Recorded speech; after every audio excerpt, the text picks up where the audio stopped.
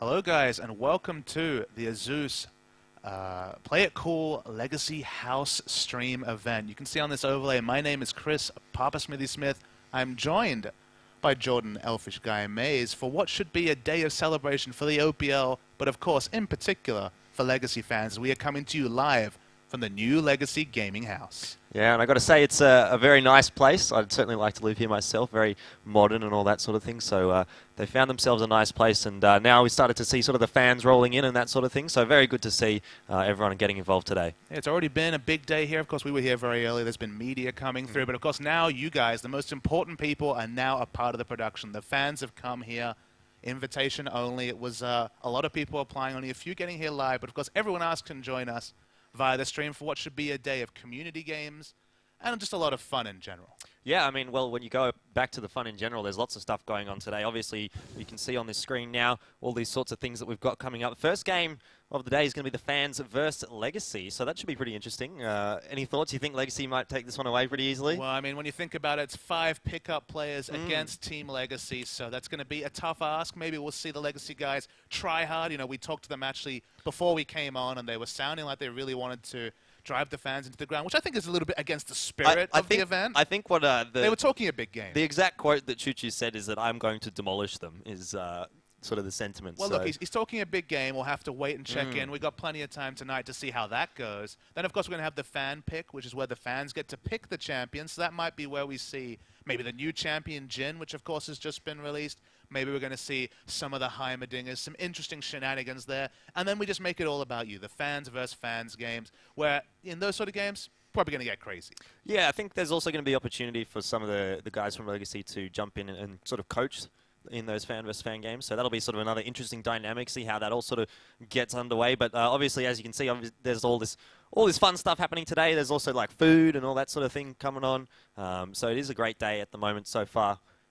And it is, of course, important at this juncture to thank both ASUS, which, of course, the title sponsor here for this event, but also the Republic of Gamers for everything they've provided. And it should be a great night, a long night, but yeah, I feel like everyone will get a chance to participate. We're going to have giveaways. We're going to have all sorts of stuff.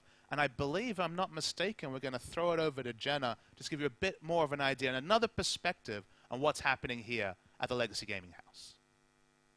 Hopefully. We'll wait and see if that comes through. But Jordan, so talk to me. What are you most excited to see here about today? Well, I mean, always that sort of fan interaction with the team is going to be kind of the main highlight of the event. So certainly, I guess that would be what I'm looking for today. I just want to learn a little bit more about some of these new champions. It's going to be all sorts of shenanigans, both fun and maybe even some competitive games, depending on who we have, of course, in the house. But I believe now we're ready to send it over to our host, Jenna. Thank you, guys. Today we'll be hosting a lot of giveaways today, every hour. We'll be giving away some ASUS ROG gear and also swag bags and some Edifier speakers. So do stay tuned in this space. Thank you. All right, so we're going to have all sorts of giveaways. I believe she was talking about the giveaways we're going to have tonight. On the hour after every match, we're going to have giveaways. So there's a lot for you guys to win. You're going to win, of course, our great company, because we are going to be joining and guiding you through a very long day of games. But there's going to be fun in there. There might even be some crazy outplays. So a lot to look forward to. Yeah, well, I mean, we're going all the way to midnight, so plenty of time to get some of those shenanigans going on and all that sort of thing. But, you know, going to have to wait and see for how the sort of the day develops. Yeah, and look, fitting that we're, of course, in what is effectively a casting couch here. Just chill out, relax. It's about a game of chill. It's all about playing it cool today. And we'll see how that transpires. But I think we're going to go to a break and then get into the action very soon.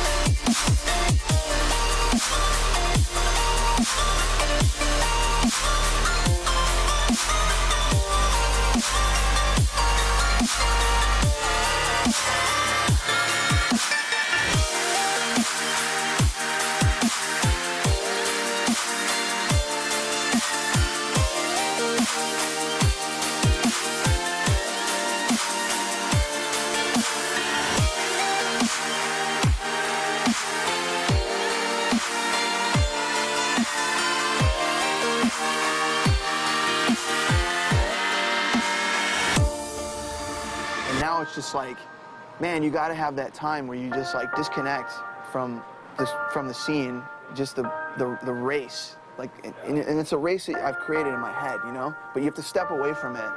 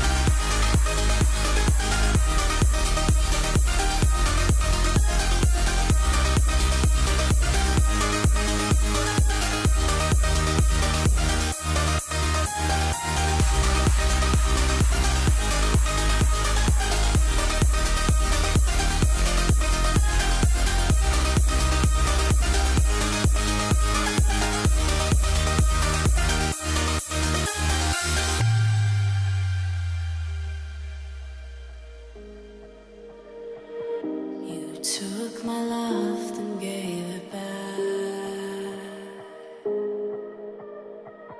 It's yours to leave, but it won't keep me from this heart attack. And I'll try to carry on again, but I never really knew that it was over.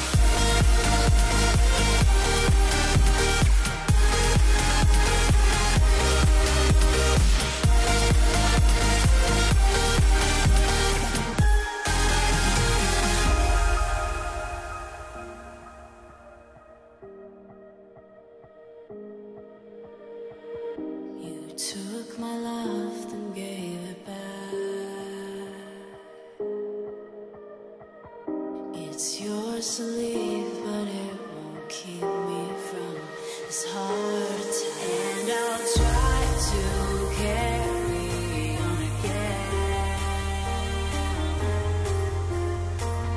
but I never really knew that it was over.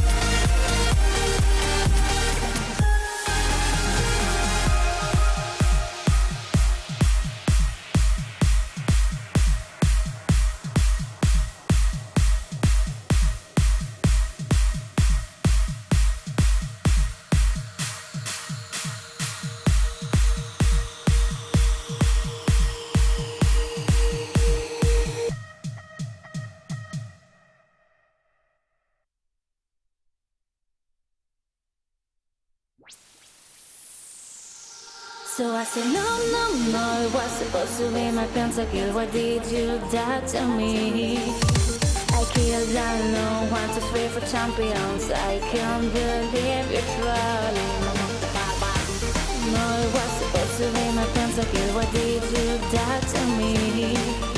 I killed alone, want to free for champions. I can't believe you're trolling. Wait a minute!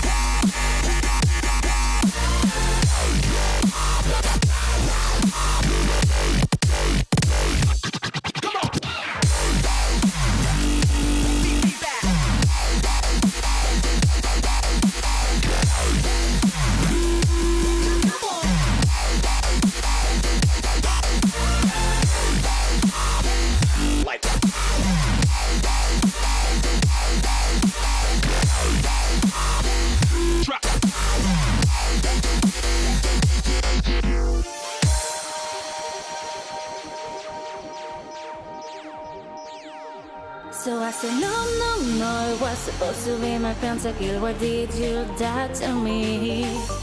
I killed alone, want to free for champions. I can't believe you're trolling. No, it was supposed to be my pentakill. Why did you die to me? I killed alone, want to free for champions. I can't believe you're trolling.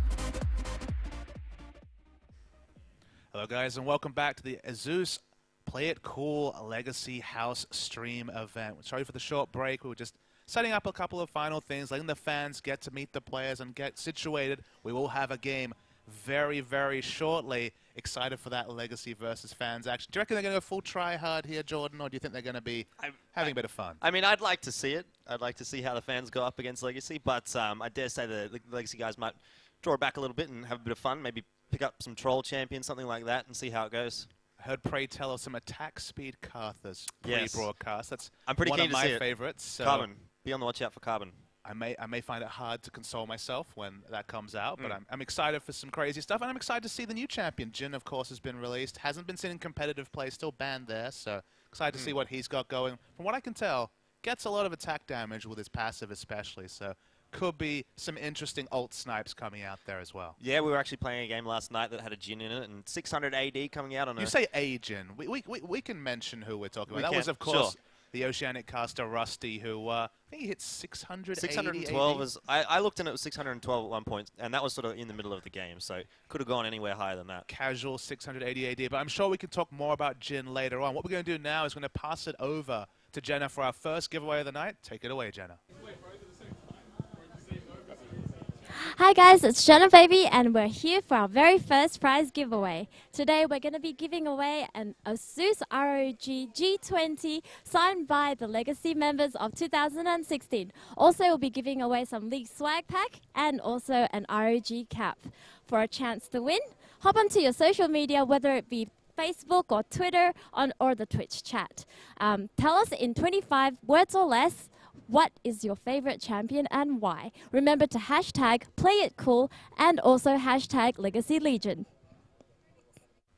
All right, so already with the competitions, and wow, you can actually win something in Twitch chat. That's something different, but that's what we're providing you guys. Twitch chat, Twitter, Facebook, get that hashtag in there and win some cool stuff. What is your favorite champion, Papa Smithy? I'm kind of a Fiddlesticks main. That was the first champion, and we're talking, we're February 2016, right? So literally 6 years ago, playing the Fiddlesticks. Fiddle in the middle, as it was back those days. Just the secret was, you know, the game was still very young in February 2010. You'd walk outside the lane brush and then just ult back into the mid lane. Everyone would come face check. Free kills. What about yourself, Those Jordan? were the days. Yeah, no, I'm more of a support player, so at the moment I'm liking Brand, but I think overall you can't really go past Thresh as a support main, can you? Well, I mean, Thresh is definitely the more prototypical support. When you say Brand support, you just mean you like to kill other supports. all in them at level 5. What can I say? I mean, as a support, you don't really get a lot of the time in sort of the highlight reels, so sometimes you got to just take it away, I guess. I mean, Thresh has the highlight reel play, Mad Life, Yeah, of course. yeah, that's true. But I'm not as good as Mad Life. I mean, you're out of practice. You've been playing some other games over there, a bit of Counter-Strike, a bit of other things. But League of Legends it's where it's at, Jordan. That's what I'm I mean, that's the game that I started in, so it has a special place in my heart, obviously, and you know, I can always come back to it, so it's always a good time. Speaking of League of Legends, I think we're going to have game really soon. Remember, we're going to have 3 different types of game today. The first game type is Legacy versus the fans. So theoretically, could be super one-sided. We mentioned before. Could be a bit of fun, so I think we're almost ready to load into Champs Select. Give me one, before we go into Champs Select, one prediction here. What do you want to see, specifically from the Legacy side? Well, I think we already talked about it, didn't we? The attack speed Karthus. Oh, boy. Attack speed Karthus. We're starting with one near and dear to my heart. All right, I believe we can throw it over to Champs Select now, though. And here we go. After some formatting issues. Yeah, we're back here. We're back here, Jordan. They just wanted to see more of us. It's all right. I can understand. Me too, to be fair. We had our makeup done today, That's so true. We're looking very pretty. suave. Looking pretty. Slightly less white than I am on the OGN stage. We've gone a bit more brazen. I feel a bit more like the Hulk. I've actually been told that I look a bit like Mark Ruffalo. I don't know if I see it, but I mean, I think that's a compliment, so I'll take it. Sure. I'll take it. All right. Looks like we are now finally into the champion select. So, Blitzcrank first. That's interesting there for Legacy. I like how Tally doesn't have the Legacy tag. That's pretty next level trolling on the side of CRS Tally Intel. Don't know if we should be plugging all those sponsors, but we're here for the fun, Jordan. We're here for a good time. And speaking of good times, I see Blitzcrank and Bard already locked in. So already, no idea where these champions are going. Well, I'm sensing it might be something like a support team comp coming out here. Maybe they'll take 180 carry and a bunch of supports. Who knows? Yeah, you say 180 carry. I don't know if it's going to be the build-up Lulu situation. I think we're going to go... Maybe it's a B theme. We got Bard, we got Blitzcrank. Who's to say? And then, you know, we have no information on what the fans, who of course are on the blue side this time, are doing. We see a Jhin locked in, though, so already we're going to have to scour our brains to remember the names of some of those skills.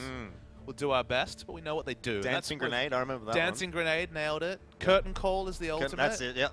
And then there's a Trap, and then there's the W. Yeah, which we can't remember, but that's all right. It'll be burned into our minds by the end of the day. I dare say we're going to see a lot of Jhin today. We almost saw Namumu, and the support theme seems to be pretty strong on the side of Legacy.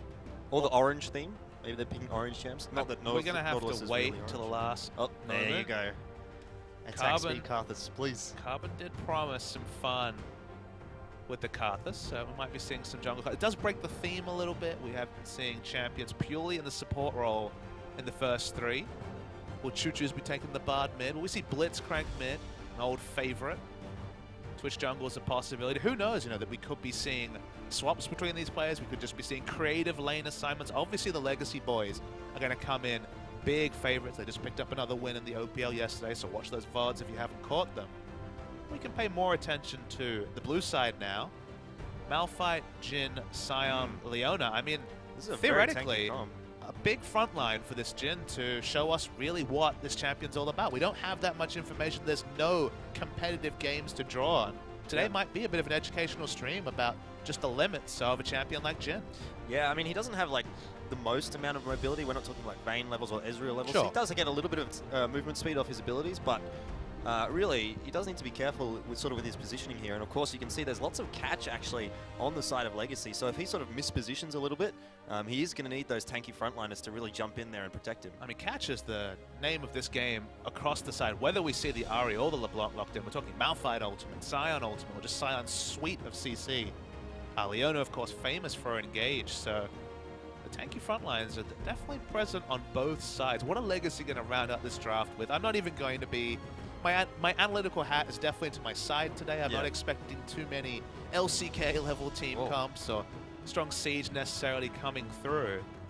That might even be a Jungle Twitch for all we know. Jungle Twitch is viable. I mean, Jungle Twitch has had its times of viability. I don't know if now is the best time. Sure. See, look, you heard that jungles were in the meta. You were talking about, you've obviously heard 80 carry junglers, they're all the rage. Kindred and Graves. Let's go. I mean, there's certain parts of their kits that make them maybe a little bit of a safer jungler than Twitch, but stealth from the jungle has always been something that's been a true terror throughout the whole course of League of Legends history. And it's also a little bit more difficult now to get deep wards, so it is going to be, I guess, more important, to really track where that Twitch is so that he doesn't sort of just pop out of a bush somewhere and destroy you.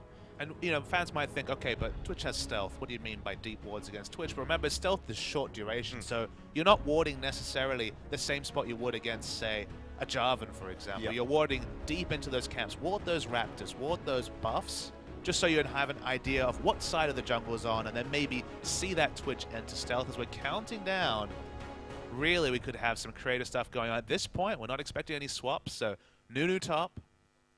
We're expecting to see a Bard mid lane, which could be built anyway. Attack speed, right. AP Bard, really, for the big Qs. Of course, the ult doesn't scale on AP, and the Magical Journey doesn't either, but if I know anything about League of Legends troll games, and I do, just to be clear, it is kind of my reputation in normal games to play that AP Tryndamere.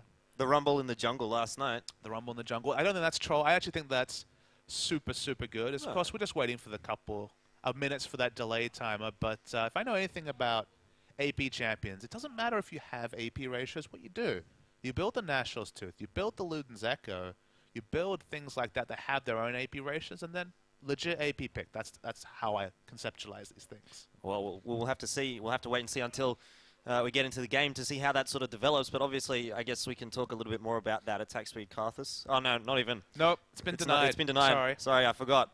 Twitch.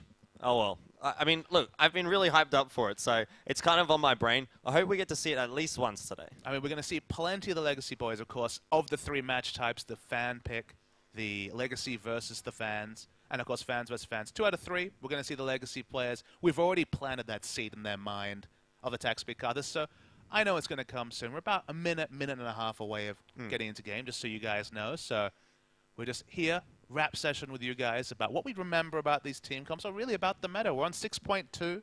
6.2 isn't sitting competitive till maybe next week, or maybe perhaps the NALCS this week. Not 100% sure on that. I know you've been mostly focusing away from the league, but what's kind of been your takeaway on the 2016 patch when you've been doing your research for today? Well, I mean, look, I've been obviously playing a lot of that support as I've been, you know, having a bit of time in league, and I got to say I like the new support items. Obviously, Frost Queen's Claim. Frost Queen's Claim, and that's why I'm playing Brand. Obviously, you say it's a support item. I see it everywhere. Okay. If the Lulu's top lane, if it's designed to be a support item. Okay. But yeah, I mean, it's just fantastic. I love it. It is very strong. Extra catch, so I mean, I've seen your Bard sometimes. So I've seen your Brand. Sometimes the EQ, the stun, doesn't come off so well. But if you slow them down first with those spooky ghosts, get that pick. Much easier to hit your skill shots. Maybe you should throw in a Rylize there as well. Well, I do get a Rylize. Okay. Yeah. So you're doing it right on the Brand. Yeah, I just like to be really annoying with Brand. You know, everyone's slowed basically 24/7 during the team fight. Well, mission successful with Rylize and Frost Queen's Claim for sure. And then in lane, that Sona, if those squishy supports, Soraka gets out of position. Easy catch coming through. So support, Frost Queen's Claim. We're going to see plenty of those tonight. And again, it's not just the supports. Mid laners, likes of the Lulu top even. Maybe even some junglers. I tried on jungle just because extra gold sounds great to me. But sure. You know, Frost Queen's Claim might be one of the big stories of today. Well, I mean, the other thing sort of that I want to see is a bit more Graves. You know, obviously he's very strong Where, at the moment. though? Because he's everywhere, right? Everywhere. Graves support, you want to see... The only thing I haven't seen is Graves support, so... In my solo queue experiences, or dynamic queue, I guess. Well, it sounds like no one's ruining your solo queue experiences if you haven't seen Graves support. But we might see it today, because obviously we're seeing some of these troll champions that are coming out. So. Well, again, we're waiting to see exactly how this Legacy comp lines up. We see Blitzcrank and Bard on the same team, so... The Bard is piloted by Choo-Choo, so does that mean mid lane Bard? I guess it doesn't necessarily need to. We might even see some creative lane assignments. There's no reason Choo-Choo needs to be the mid laner in all the games today. Maybe for this first game, we can assume that and hope for some Lich Bane Bard shenanigans, but waiting for a bit more information on the game. Believe we're going to be loading in any second now. And then Jhin. Jin's the other story here. We're seeing him for the first time on the stream today. Hopefully going to see plenty of him. As you mentioned, can get big AD numbers, and of course has AD ratios on his abilities. Even though they're not the highest, they're not, say, 1 AD ratio. When it's 0.5 of 600 AD, that's a lot of damage. We're still talking about a lot of damage. And that curtain call, that last bullet that crits does so much damage. So hoping for some big snipes. Not being piloted by King just yet, but okay. We're finally into our first game of the day, Legacy House stream. On the blue side, we have the challenges. These, of course, are the players here that have come to support Team Legacy, and Team Legacy themselves are over on the purple side. Yeah, and actually, one thing that I really want to see is sort of a Jin comp where everyone gets gets movement speed from their abilities and sees how much attack damage you can actually get onto that heavy. But I guess we'll have to wait and see until maybe later today. 30 seconds until minions spawn. Oh well, a little bit of a skirmish coming out here in mid, but not a whole lot of damage going across just yet. We are going to see Ju. I don't know if he's got the hook, if he's used it yet, but there is going to be Hook City. He's going to be in a bit of trouble, but the hook's not there. The double flash coming out there from Tally and King, but he is going to get the revive passive. King might be in a little bit of trouble here if Geeson turns around. Not quite going to happen just yet. There you go, the damage, and that is going to be a kill going over to the fans. 1 for 1 apiece at the moment. Geeson, though, he's running towards the wrong turret. He's going to be in a world of hurt here. Legacy putting down the pain on those fans. So Legacy start with the early kills. Leona, not involved in that skirmish, actually decided to defend the bottom lane outer turret. Bottom lane outer turret looks very safe, so good job there. But not involved in what turned out to be a 5v4 and giving Team Legacy an edge early. Oh boy, could be a long game here as we're going to start seeing the jungle, and it is, of course, the Twitch jungle that we spoke about. Yeah, Tally looking like, is he going to go top moving or going to be taking those Krugs away?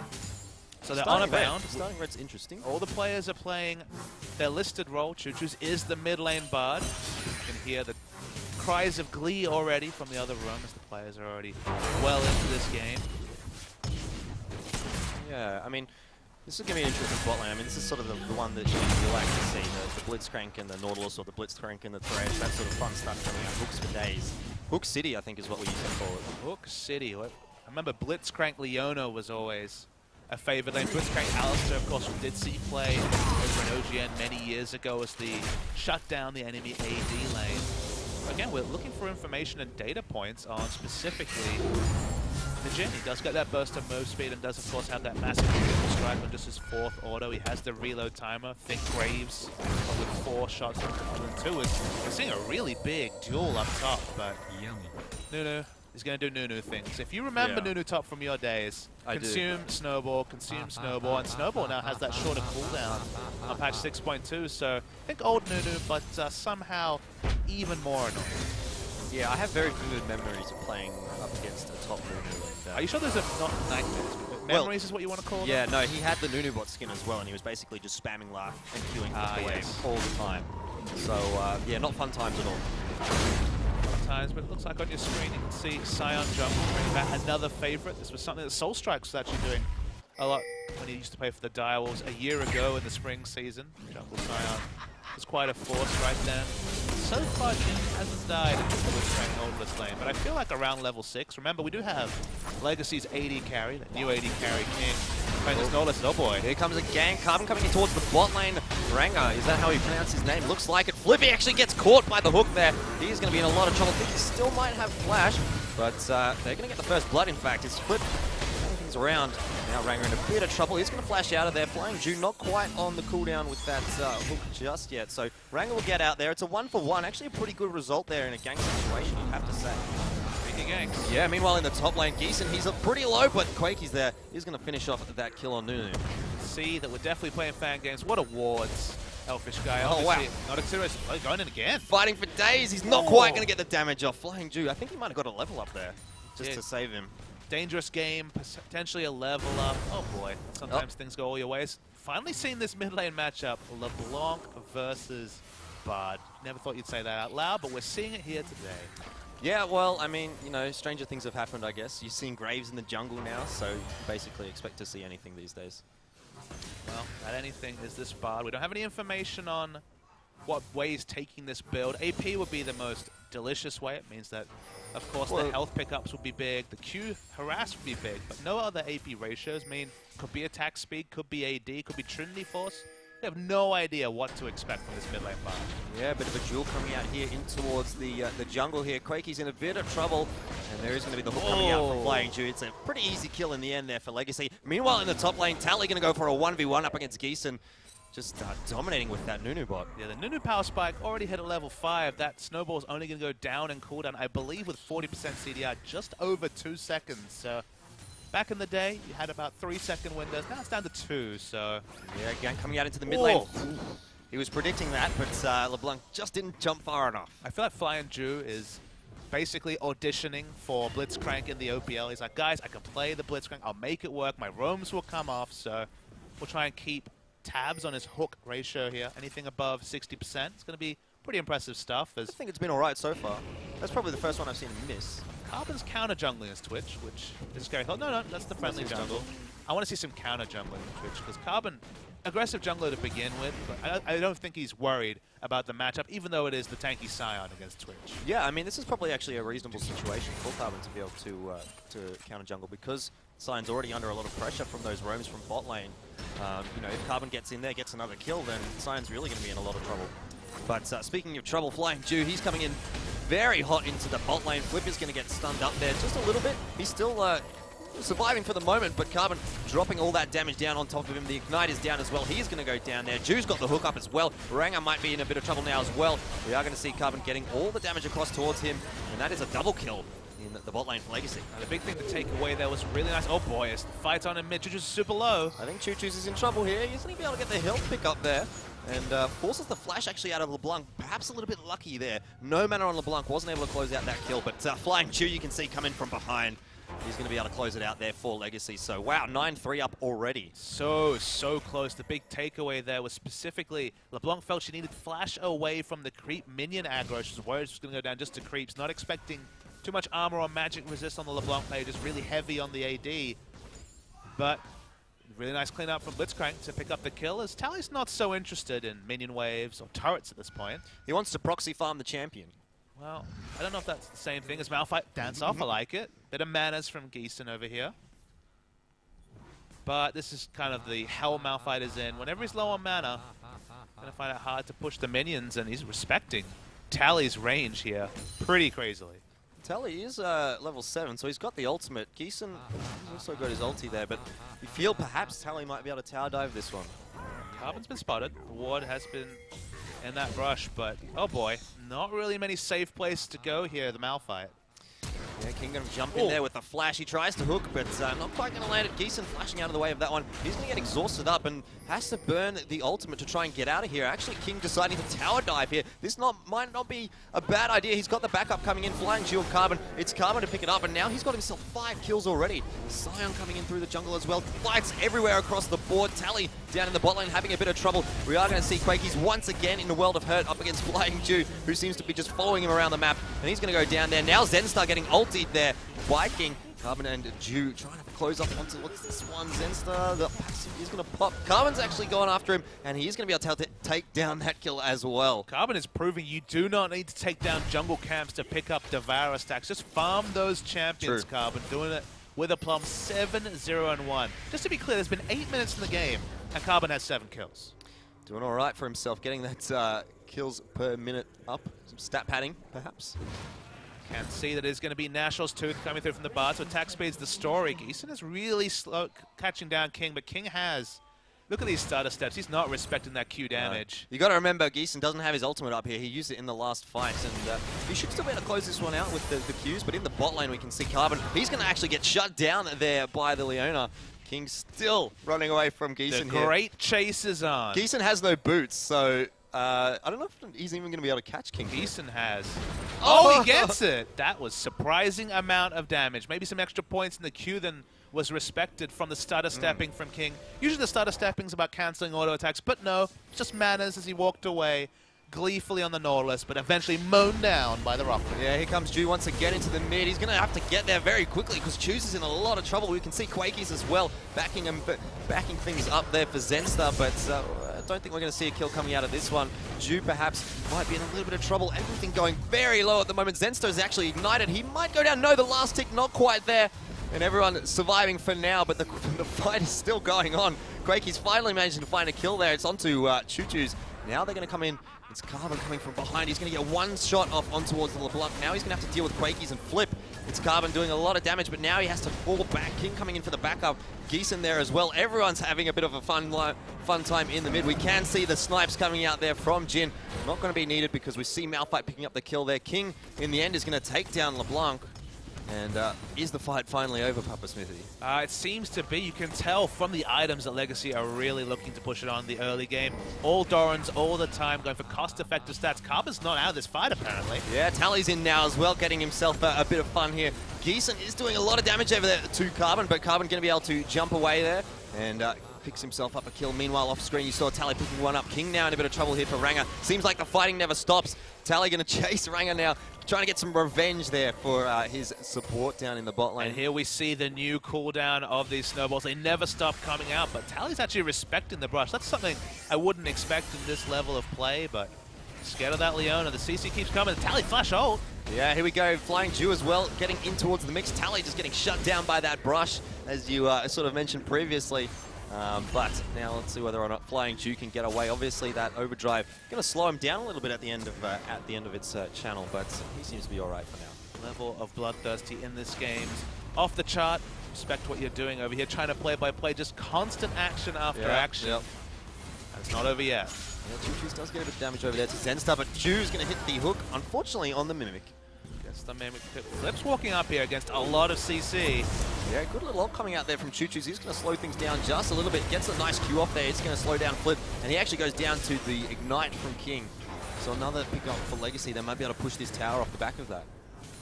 Maybe we'll actually see some objective play. It took about 12 minutes. There's about 12 minions being taken down cumulatively, but maybe not. All right, another fight coming out here. We do. It's Blitzcrank getting one. Leona will find another one. Now we can see Zenstar just jumping in there, but Carbon is in, and that's not going to spell a very good result at all for the fans. Choo-Choo's in a bit of trouble here from Ranga, but I think Carbon is going to be able to take down Ranga before Ranga is going to be able to take down Choo-Choo's, and that is going to be the case. Carbon picking up his 12th kill of the game. What a beast. Yeah, 12 kills, had that Devour for a long time. I believe it was 4 kills when he picked up the Devour. So Devour stacks despite the 41 CS. Going to be super high. Carbon's going to be spotted by a ward. He's actually going to stop here as we see Malphite starts channeling the back, but he's going to stick in lane. Wow, some CSing. This is new. Crazy. Those aren't champions there, Carbon. Get away. They're not getting you Devour stacks. They're not getting you champion kills. He's seeing sense. He's gone now. Here we go. Geeson trying to get in a bit of damage there, and this is not looking good at all for Carbon. He is going to pop the stealth, and he might be able to actually get out of here. Does manage to sneak around, and he'll be safe. Yeah, only one of the Curtain Call bullets hitting him. It wasn't that fourth or crucial one that does the most damage to Carbon. Returning to lane, returning to CSing. What a world we live in. That was a good joke, Papa Smithy, because, well, we're going to see another fight coming out here. It's Geeson getting hit up there by Flying Jew. Flip now in a bit of trouble as well. King on him. I don't know if we're going to see a kill coming out of this, though. Geeson, oh, he's going to bring an ultimate coming on towards those guys. But, wow, these hooks from Flying Jew just on point at the moment. He's hitting everything. Flip is going to be okay for now, but they need to be careful that Jew doesn't turn around and hook them, because the cooldown will be up. Carbon gets one onto Jin there. Now Jew on his own. Zenstar coming in for the backup. Speaking of backup, now we can see Choo-Choo's getting the ultimate there, and now he's going to try and get a good Q off here. Not quite going to land the stun. It's Choo-Choo's, though, now in a 1 versus 2. He's in trouble. They're going to be tower diving him. It is going to be Zenstar to close it out as well.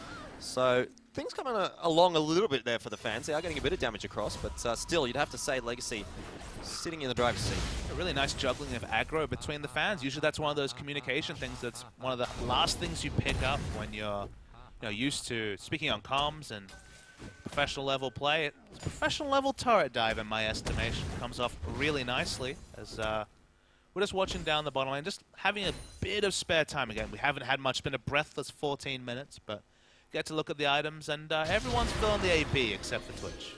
There we go, Tally up in the top lane. Ranga does look like in a bit of trouble. You can see that Spell Thieves coming out the slow, but not going to be enough. Yep, the AP already piling on for Nunu. Had that Frost Queen's claim for a little bit. Now some more AP. If you do stack the AP, even though the ratio was slightly nerfed, just the consistent damage, the fact you can't hide away from this Nunu means that you need to respect him, because even though they're little chunks, they just keep coming. King is surprisingly squishy for a Nautilus. He's obviously going for that AP build, and it is working out for them at the moment. We can see Quakey's having a little bit of trouble under that tower. He's going to be taken down there by Carbon. Another one on the board for him. He's up to 15. 15 kills, not even 15 minutes.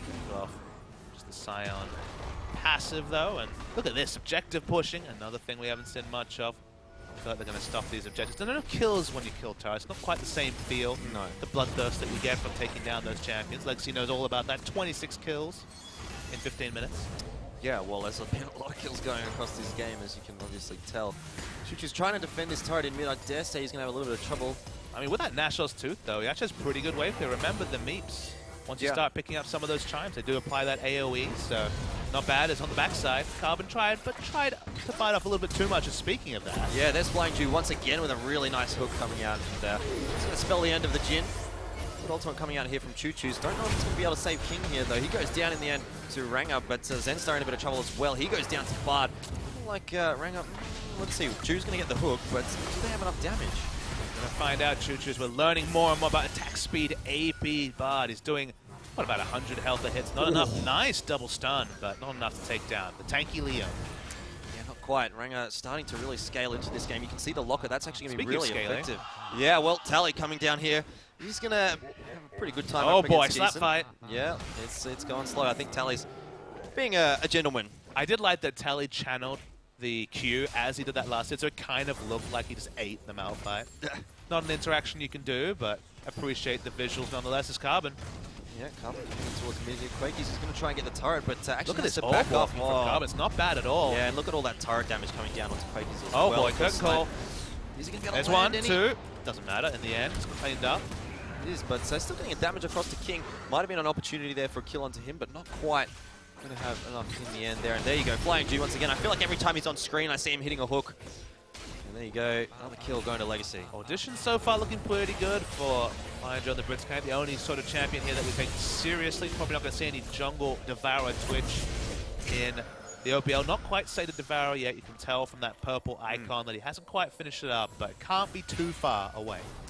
Certainly not. I mean, he's got a lot of kills in the bank there. A reasonable amount of CS as well, so he'll be sitting somewhere pretty close. Well, this is, again, a bit more Legacy style. Choo-Choo's split pushing in the bot lane. The Bard pick, maybe not the Zed that we might be expecting for that split push, but Choose will make it work. I mean, Bard's got a reasonable escape with his magical journey. Conditional, but exciting and hilarious nonetheless. Yeah. Look at this objective play, though. You can tell the fans have had enough of all these scraps. After 31 deaths, I can understand that. They actually group in mid and pick up some much-needed objective gold. One of the big things with the 2016 patch is that objective gold feels like the most important objective you can pick. I mean, turrets as Hook City continues, but not quite the follow-up game. Yeah, well, King coming in there from the side. Carbon as well. He's going to get focused down straight away by the fans. King is now trying to follow up and back up his teammate, but they're going to get a kill off it. And already a double kill actually going for the Legacy guys now. King needs to get out of here. He's in trouble.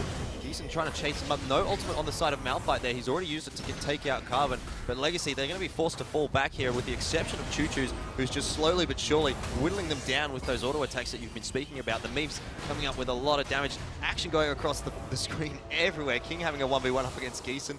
And looks like, I mean, I want to say the fight's over, but it's not quite because it just keeps going. Geeson is going to do more damage. Well, it's worth noting the only people building offensive items were dead that whole fight. Both Flip and Zenster, the LeBlanc and the Jin, weren't there to do damage. The rest of these guys are tanked. That's why this fight is completely taking forever. When the likes of Twitch exploded, oh boy, we see a turret coming down and maybe finally a kill. Oh, King not quite having the damage to finish off Geeson there, but goes down for his trouble. See Leona very proud of the champion mastery. Get out there. Not quite the emote spam that was available around Worlds when he could put out the team you're supporting. Carbon's looking to open up again. Yeah, not going to be able to get that though. The flash coming out from Crazy. Oh, he's in a bit of trouble now. It's very difficult to do anything up against a LeBlanc when you're Wait for the tick damage though. Gets the trade kill. And this is a nice little strategy coming out there. The teamwork coming out from Legacy, Empire, Nunu, and obviously the Blitzcrank follow-up. Empire. Reference that some of our fans, of course, won't know. Back in the day, one of the old names of the team that eventually became known as Gambit Gaming was Team Empire, known for their Nunu support shenanigans. Back in the good old days. Back in the good old days. 2012 representing. It was a while ago. It might have even been 2011. That's how old we are here. We're being fuzzy duddies. Let's talk about 2016 League. 2016 League includes Tally taking the enemy team's red, and Quakey's, he's going to chance upon this, but I dare say there's not going to be a whole lot he can do about it. Who's chancing upon who is clearly the question here. It is. Tally with the red buff and those ice balls is going to make things very slow in terms of the movement speed there. So it's quite a bit of cooldown reduction. The damage is there as well. Speaking of damage, Choose making us a believer of the Bard mid lane. Whoa! There's a missed hook from Flying Jew. I thought I'd point it out because you don't see it very often.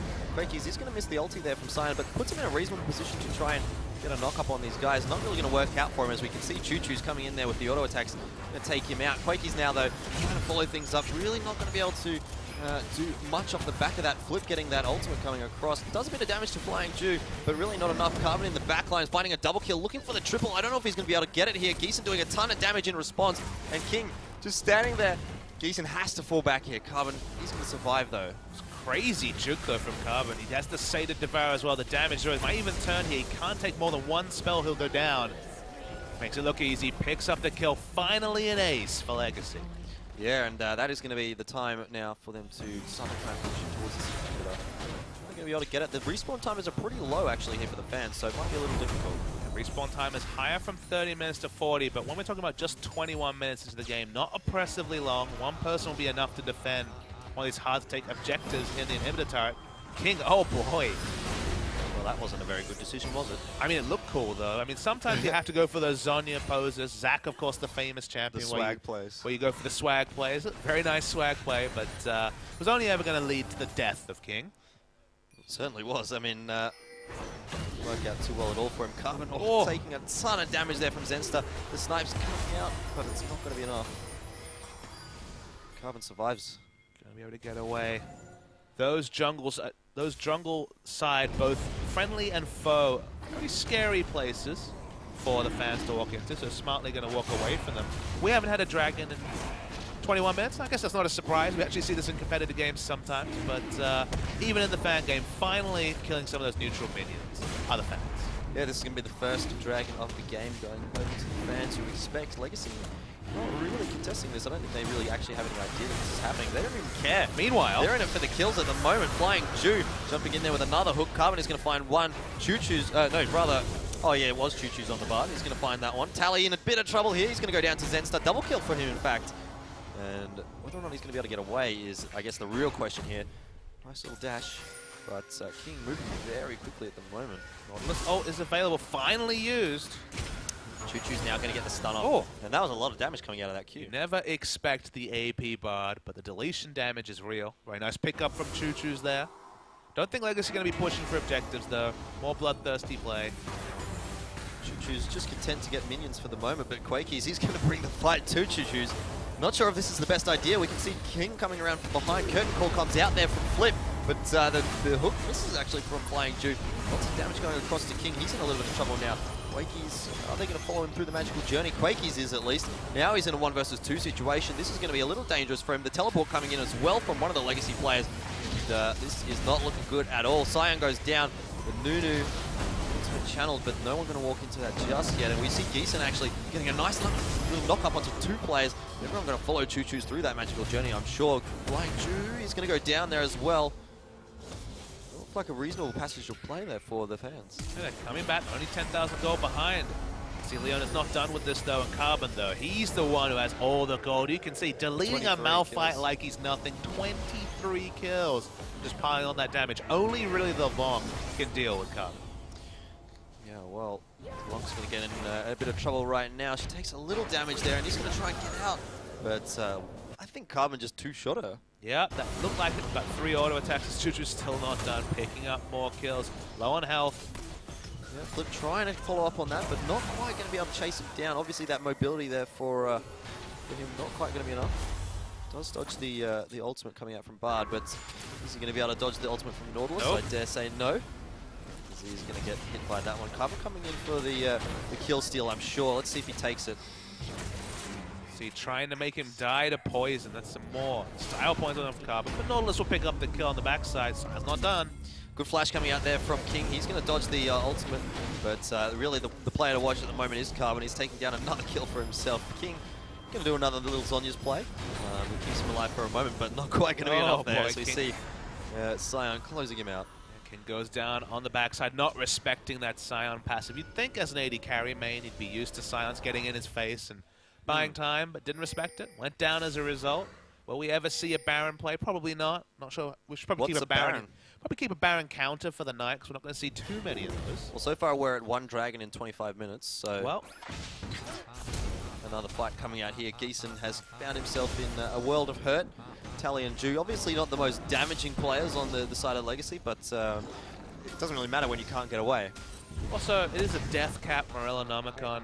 Frost Queen's claims CDR boots Nunu, so he's certainly got a bit of damage going on. There's another little Zonya play coming out, this time from Flying Jew. Everyone's looking for star points. Of course, why wouldn't you? Exactly. Speaking of style points, I think Choo Choo's just missed his Zonya play, which not necessarily was a Zonya, but you know what I mean. No Zonya's going full magic penetration build here, so the Wit's End is Carbon wants some kills.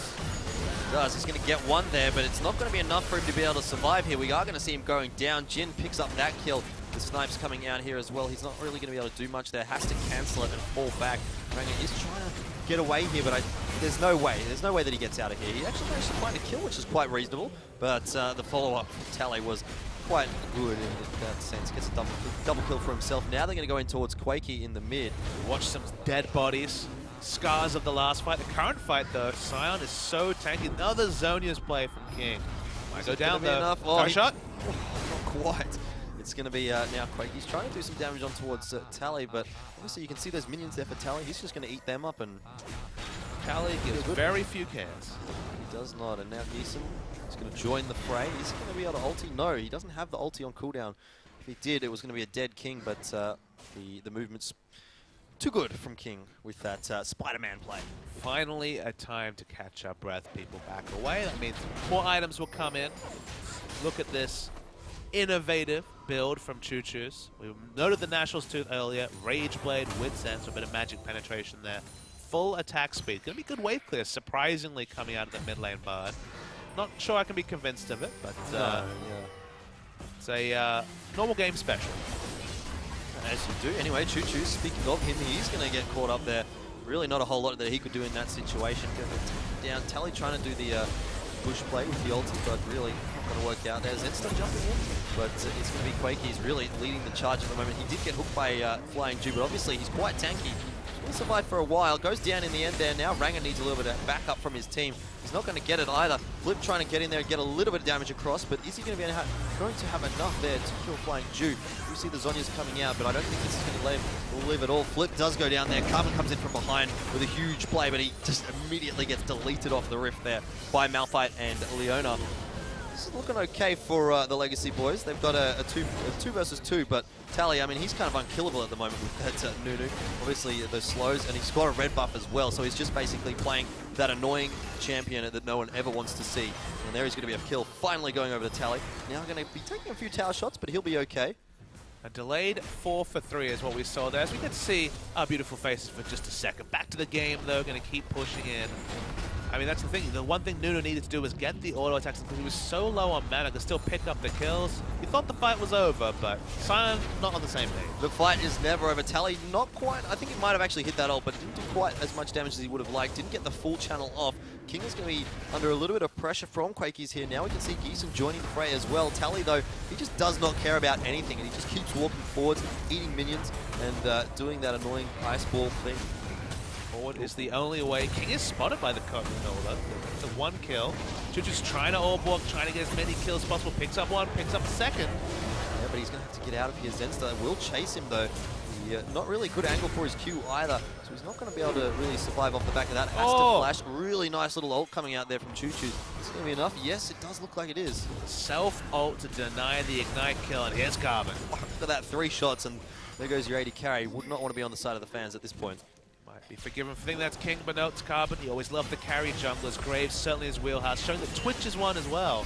They're just trying to duel, but don't think you can out-duel this Twitch. No, certainly not on support Leona. If we learned anything from the wildcards, Leona up against an 80 carry is not a very good matchup at all. Shout out to Rusty there, letting the world down. Couldn't make it happen on Leona. I was cheering for him, but... You would support Bane. Yeah, well, you know how it is. Well, so the Legacy, finally pushing one of those words we haven't used, the dirty word of today, objectives. It goes down. First one of the day, first one of the game as well. Quakey's, of course, in a bit of trouble here. The ultimate coming across from Carbon, increasing his range, obviously, there. He's going to go down, though. Nice ultimate coming out from Geeson to lock him up under the tower. Nunu going to get a lot of damage across, but really isn't able to find any kills. The back of it, Flip now chasing down Flying Jew, and I think Jew really isn't going to be able to find a way out of this one. Oh boy, the Hook Zone is into Nautilus. Hook City is definitely established, but the denial play from Choo Choo's. Well, I mean, Geeson might have been able to take actually Ju out there. We'll have to find out as the fight continues. He's going to flash on there, gets the Ignite down. This is looking like Ju in a bit of trouble. He's going to go down there to Ranger with that Ignite, but a kill goes across to Legacy in the meanwhile. Quad, the Choo-Choo's guy. He's going to find another kill for himself. Zenster does manage to take down the Nautilus on the back of things, but a second kill here. Just still fighting through, finally dies. Man, the stain damage. Actually, the burn is enough to take down one. Not quite the LeBlanc. Choo-Choo's turning on the style with this mid lane Bard. I mean, maybe it's a new meta. You tell me, Papa Smithy. Nope, it's not a new meta. Damn. It's just silliness, but when you have enough items, silliness can actually look deceptively strong. It does look deceptively strong at the moment. 10, 5, and 8. That's a pretty reasonable score for a Bard. Things to sniff at. Well, I guess when you're on the side of Legacy, you really have to look at Carbon. 30 kills and 10 assists. A poor effort, less than 1 a minute now, so it's really slowed down as Carbon. Well, he's been in 40 kills out of 66. I think that's quite a reasonable result for him. That's decent kill participation, but not quite the 80% we're looking for, so I don't know what to think about there. This is Duo Baron. It's not even looking competitive. It's going to be an easy one. Completely slain down. Tally can basically tank it for days, getting that nom-nom healing coming through with all that AP. Now Geese in a bit of trouble. Does have the backup of Zenster here. We could see Carbon getting popped. Not quite going to have the damage there, though, does Zenster. It's going to be actually Carbon in the end going down eventually. It is, so 1 Baron buff down. Still 4 Baroned up minions. Still talking about a lot of gold lead, though, as Tally. He does have Flash. Doesn't opt to go over the wall there, but wow. Nice damage coming out from that Nunu ultimate. Continues. King is going to be saved for the moment there by his Zhonya's and also Choo-Choo's ultimate. Choo-Choo's going to come in and join the fray here. He's going to heal up flying Ju, but I don't think it's going to be enough. Ju is going to get the Zhonya's across, but delaying the inevitable, I would say. Flip does take a bit of damage, but we'll get him in the end. Almost pulled off an amazing dodge there. Tried to go through a magical journey, pulled off a lot of interesting space, but still goes down. Only Choo-Choo's left to defend. 3 meeps there for Choo-Choo. Is going to be a lot of damage coming out very quickly. Here we go. Yeah, you can see Geeson in a bit of trouble. Goes down to almost under half HP. There we go. Yeah. Still fighting. It's now 1v2 territory. Yeah, Choo-Choo really needs to focus down Flip here. He's the main damage dealer, but not quite going to be in range. Flip just dodging out of there, and Geeson will find the frag. Super delayed ace, and even with 14,000 gold, the thing to take away is the death timers are so long that you lose another team fight. You lose 2 with your Legacy. This game could go to the fans. Yeah, well, speaking of the fans, they're going to be able to pick up another dragon here. This will be the second one of the game. Whether or not Carbon comes to contest this is going to be a question, but no. He's heading over towards the Baron. Yeah, second stack, 33 minutes, probably nothing to worry there. If you're Legacy, it's definitely going to have to be team fights. Team fights the name of the day today, and that's going to be what will pick up this victory. But, you know, free objectives are free objectives. Certainly is, and it's going to help them along the way, but really they're going to probably need a little bit more than 2 dragons to help them get in. Indeed. Back into this game. Obviously, Legacy well in the driver's seat. I mean, I guess if you pop the Carbon, there isn't really a huge amount of damage left on Legacy, so there is an opportunity for the fans to come back into this game. But backdoor attempt. Yeah, going to be shut down completely there by Zenster, and that is just the typical situation for an 80k with a LeBlanc on the other team. A second ball of the Kirk call. You can see visually the range for this ability is massive. Ends up cancelling it early. As that must be fighting time. Certainly is, as it always is. It's a nice little ultimate coming out there from Geese. Gets the double knock-up. King did sort of manage to animation cancel that with his Spider-Man, but he's going to go down in the end anyway. Flying Ju is also in a little bit of trouble here. Tally, he's trying to get that Empire off. Boy! This is going to be a big one. Oh, look at that! Flip! 2-shotted by the Nunu. But whether or not it's going to be a good result for guys from Legacy is the real question here. Choo-Choo's going to try and get a lot of damage across to Ranger. Not quite getting him. It is going to be Tally coming in for the kill. Nunu's going to clean it up. Yeah, certainly. I mean, look at this. Just the slows for days. Geeson can't even move at the moment. He's stunned up by Choo-Choo's and slowed there by Tally. It's just not a good situation at all for him. He goes down after a reasonably prolonged fight. Unfortunately, Zenster couldn't be involved in the fight. Had to fight off super minions in the base, but the inhibitors now respawned, so a bit more freedom. Looking for the deletion kills. Tally's certainly not someone you can delete, but he really wants Choo-Choo's. Is Zenster going to be able to take him out? Here he is. There's not a whole lot of resist on Tally, so he's quite squishy when he actually does get focused. But Choo-Choo's there for the backup. It's going to go for a 1-for-1 trade. Probably a reasonable result there for the guys from Legacy. Yeah, Choo-Choo's going to bring up the creeps. He's healing himself, slow on mana, but he's the lone survivor as the ace comes through. Against the fans, Carbon's trying, this is what he's been doing consistently. He's not really interested in team fighting anymore. He wants to end this game as soon as possible. Yeah, just creeping around there and still seeing if he can spot out Flip at all, but wasn't really in range for that. Going to opt to go for the inhibitor instead. Doesn't really have the damage to close it out as we see the fans coming across to defend it.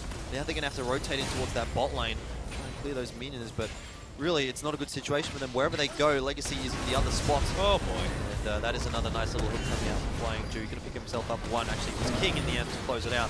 But even so, Carbon now in a bit of trouble. Does go down. Good focus coming out from the fans onto that carry, but their ability to deal with the following champions is really what's telling at the moment for Legacy in terms of how they're going to be able to close out this game. Watching Choose cancel those autos, kite back, nice ult onto 3 members, buys them time, but buys them time for what? They're never really backing off. They want to always reinitiate these fights.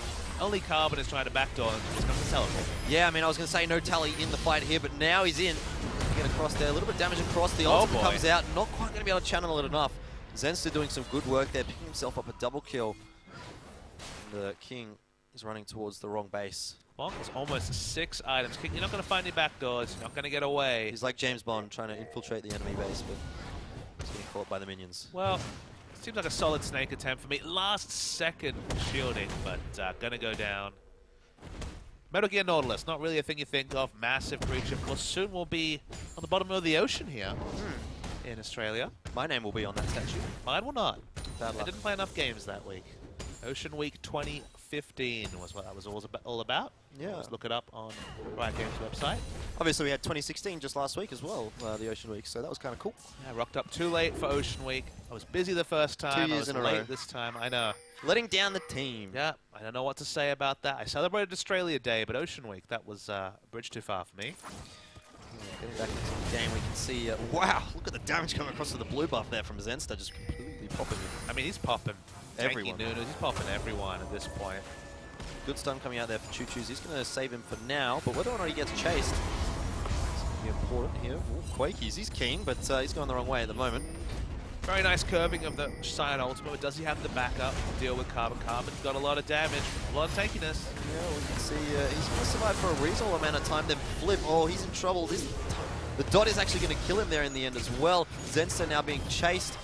Zonia's comes out, but oh, really nice little play there. He's going to be able to survive off the back of that. Flying Jew now has to pop the Zonias, and it's going to be a kill there going to Renger. Lots of kills coming up from that Ignite there for Renger at the moment. There's no joke on this LeBlanc. His mechanics have been super on point. There's any mechanics to auto-attack, clearly, as Chuchu's showing. Oh, Zenster in a world of hurt for the moment. Carbon's had enough. Good little jukes, but the ultimate coming out from Nautilus. Can't juke that. Carbon had enough. He decided to disconnect. Maybe just fixing some settings, maybe having a bit of fun, but regardless. Twitch was dead during that fight. We see King is bounding down towards his Nexus. He wanted to finish the game for quite a while. They're looking to close it out now. Yeah, they're surely going to get the inhibitor off this one. And still, you can see 10 seconds on those respawn timers for fans. So I dare say at least one of these turrets is going down. One is already down, so this could be the end of the game. The Nexus very shortly going to be under a bit of damage. Choo Choo's is going to get the ultimate across there onto Quake. He slows things down. Looks like Legacy is going to have to fall back off this one. Well, they're going to try to fall back, which is can they? Trying to deny the magical journey. Can't quite do it. One more bullet will take down Choo Choo's. None left now, though. Yeah, King coming in for the little bit of, I guess, man shielding. But he's going to probably go down for his troubles. Trying to get something done here, but really, he's found himself in a bad spot. Yep. There was no way out there whatsoever. Didn't matter if he had flash, didn't matter if he had a bit more health. He was donezo. Certainly donezo, indeed. But who's not donezo? It is Carbon. Deciding probably wisely not to go in there because obviously 3 versus 1, despite being 31 kills up, is probably not a good idea. I mean, 31 kills is impressive for 39 minutes. 14 deaths, also pretty impressive. The death counts have been surprisingly high. I mean, King, of course, has been donating himself for science quite a lot this game with 18 deaths. But Twitch certainly, I guess you have to say, pretty decent target selection for Twitch to have died that many times. But also pretty aggressive opening after what was a 14-1 start for this Twitch. Yeah, well, now just waiting for Legacy to sort of regroup. You can see Tally up there coming in from the base with the home guard. And once he gets there, I dare say Legacy going to be keen for the fight. Have a teleport ward.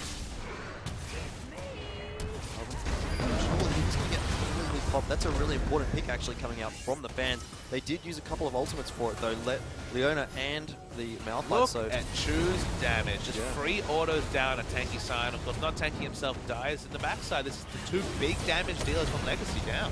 And there's the third one. Tally, I mean, he was the one that's really been, I guess, the pain for the guys from fans side of things. And now King in a bit of trouble as well. He will go down. This is looking good for the fans. They might be able to close it off this one. And look at the death time. It's 55 seconds for King. Still 35 seconds for Carbon, who feels like he died an age ago. They are going to backdoor this turret. It's going to take a while. You can see the reload mechanic coming through from Flip. They're taking this down really slowly, and it's just on Flying Jew to try and buy time. They do have a lot of turrets to go through, so not really going to be able to close it out just yet. A lot of turrets plus no minion wave equals definitely fun. the things being pulled out quite big here, but honestly, a comeback would be crazy. Speaking of coming back, pulled from Flying Jew, but I don't know if he really wanted to pull in the mount. Yeah, speaking of pulls, well, it didn't work out in the end there for Flying Jew as he goes down. That's a 9th kill there for the support Leona. And that just goes to show you how many kills have been in this game. I mean, support, some of those items are support. I don't know about the Zonias. I feel like everyone has decided to copy the Zonia's style plays that King has been putting on consistently this game. Got to get that bling. Got to get that bling. Everything looks better golden. Animations, chains, everything golden. What about me? I mean, you're looking quite brazen today. I don't know if gold will be the correct word for ESU today, but, you know, you could try wearing some bling. I'll let you know. Oh, well, anyway, Carbon heading in towards the bot here. It's going to be Geeson under a little bit of pressure here. Tally is going to hit that ice ball, and I was going to say, I think Geeson's going to go down, but he uses the ultimate, gets out of there okay. Scot-free. Done. Oh, we'll see you later, Tally. This LeBlanc starting to really ramp up. Carbon, though, he is in a dangerous position. He needs to be careful he doesn't get popped by one of these ultis. Zenster looking for him, but Carbon really on the ball in terms of that. He's going to get one kill there onto Jin. Now in a bit of pressure from the support Leona, but there's no ultimate on the side of Malphite there, so it should be a pretty easy fight, you'd have to say, for Legacy. Carbon cleaning things up at the moment. He's going to be King coming in from the back. He goes down, actually. Zenster gets a double amount of damage across, and the cleanup there is very Mimic good. Distortion did so much damage, only short of something like a fully stacked Magi's when we're talking about AP. There's just few items that can really amp up this. LeBlanc is doing so much damage to the very brittle members of Legacy. With those members down, hard to push, so the game continues. Indeed it does, and Flying Jew all on his lonesome. Once again, bit of deja vu perhaps. Has found a lot of time alone. That's probably because he has been on a different death timer, different spawn timer to his friends. Might want to regroup this time. I feel like a 5-man push could definitely end it for Legacy, but they need to play around Carbon rather than basically donating him over to the enemies at the start of each fight. Yeah, well, I mean, if they pick Zenster in any sort of situation, then I dare say they'll be able to close it out, because really you'd have to say Zenster is the only thing stopping them at the moment. Picking a LeBlanc with Zonias, good luck with that. It's possible, but so obviously it's on cooldown at the moment, but not for long. For long. She's on cooldown as well, so 5 seconds from that spawn, but they're going to line up pretty well. She's going to be definitely full item, probably just needs boots and upgrade. Elixir also, I imagine, but otherwise very much on top of things. There is still a scenario where the fans can win. They're only 10,000 gold, 12,000 to be exact behind, but at 43 minutes when we're talking full builds, doesn't really mean very much. Death times are so long. Face check from LeBlanc. Yeah, last 2 fights have actually gone in the favor of the fans, so let's see how this one turns out. There is a lot of damage already going across to Flying Jew. A little bit onto Tally. Really nice ultimate coming out from Malphite. Going to knock up 4 players from Legacy. This is looking like it could be the end. Zenster finding a double kill on the LeBlanc there. Flying Jew now in a world of hurt as well. He will go down. Flip trying to duel up against Choo-Choo's. It's Flip actually to close that one out, and this is a horrible result. Ace. It's an ace indeed. Legacy all down and out. Are they going to be able to close it out off this? 60 seconds on those respawn timers. That's a lot, but there is still a lot of objectives to go through here. A perfect ace, but 60 seconds is actually going to be the surrender. I believe that was only academics. So our first match of the day is an upset. We actually see the fans, look, obviously Legacy was toying with them, but you get a bit of a feel of the 2016 patch here. If you let things go long enough, death timers get crazy long. The Jin hit full build. We didn't see the AD stack, but it would have been massive. Yep. The result, a win for the fans, and who's to argue? A very backwards and forwards game. Obviously, we saw Legacy starting to get that early advantage, but Carbon, unfortunately, wasn't able to pull his teammates through that one. I mean, 14 kills and then losing. It's not the best look for Carbon. I've seen him build Trinity Force Rek'Sai, but they usually won those games back in the OPL spring last year. But guys, we have plenty more games. We're going to go to a short break, and we're going to come back with more League of Legends here at the Play It Cool Legacy House Stream.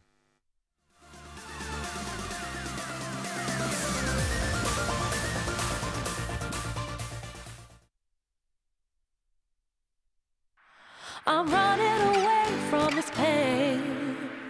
I'm trying to find a new way where the sun's shining down on my face.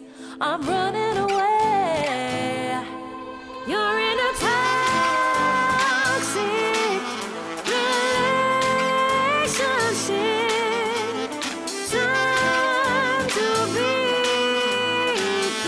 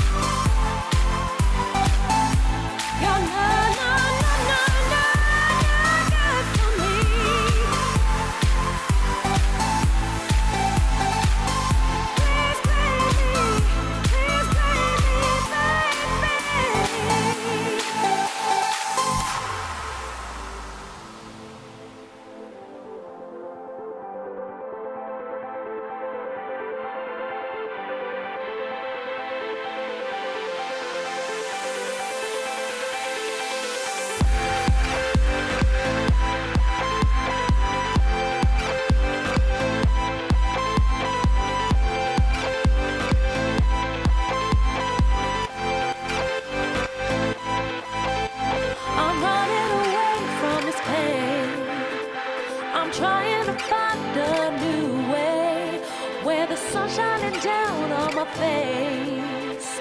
I'm running away. You're in a toxic relationship. Time to be free.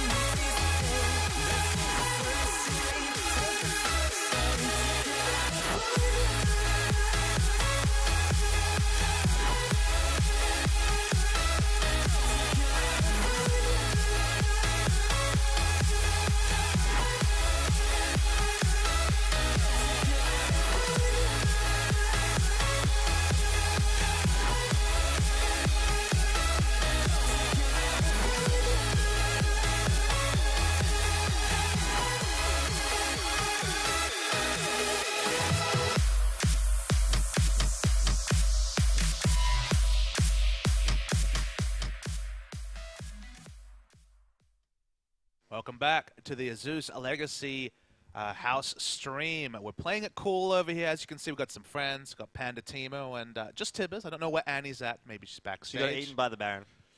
That's awkward, but Tibbers still survived, so that's the important thing. We just had our first game, already an upset. We already had the fans. Look, Legacy were definitely... They're playing on a different level to their OPL games, or maybe a little bit too casual. They were playing it cool, I have to say. Oh, very cool. Plenty of style points there. But guys, before we get into our next game, which of course will be the fans picking the champions. So, I mean, Legacy didn't need the fans to pick them some creative stuff. Who even knows what will happen when we get into that? But before then, we do have an interview as Jenna is holding on with Carbon. Thank you, boys. Forecast Jenna Baby right here with Tim, also known as Carbon, who plays at jungle for Team Legacy. Now, Carbon, I was watching the Legacy game versus Hellions about 2 nights ago, and I saw that you were totally dominating in the jungle for the 2 games. So tell us, what is up with the new and improved Carbonator? Look, the gaming house has been pretty big for me. I've always been known as a LAN player. I play a lot better live than I do from home. And being here kind of lets me emulate that environment all the time. So it's been really big for me, yeah. So it's really transformed from Legacy to Legacy, right? Yeah, no more Legacy. All right.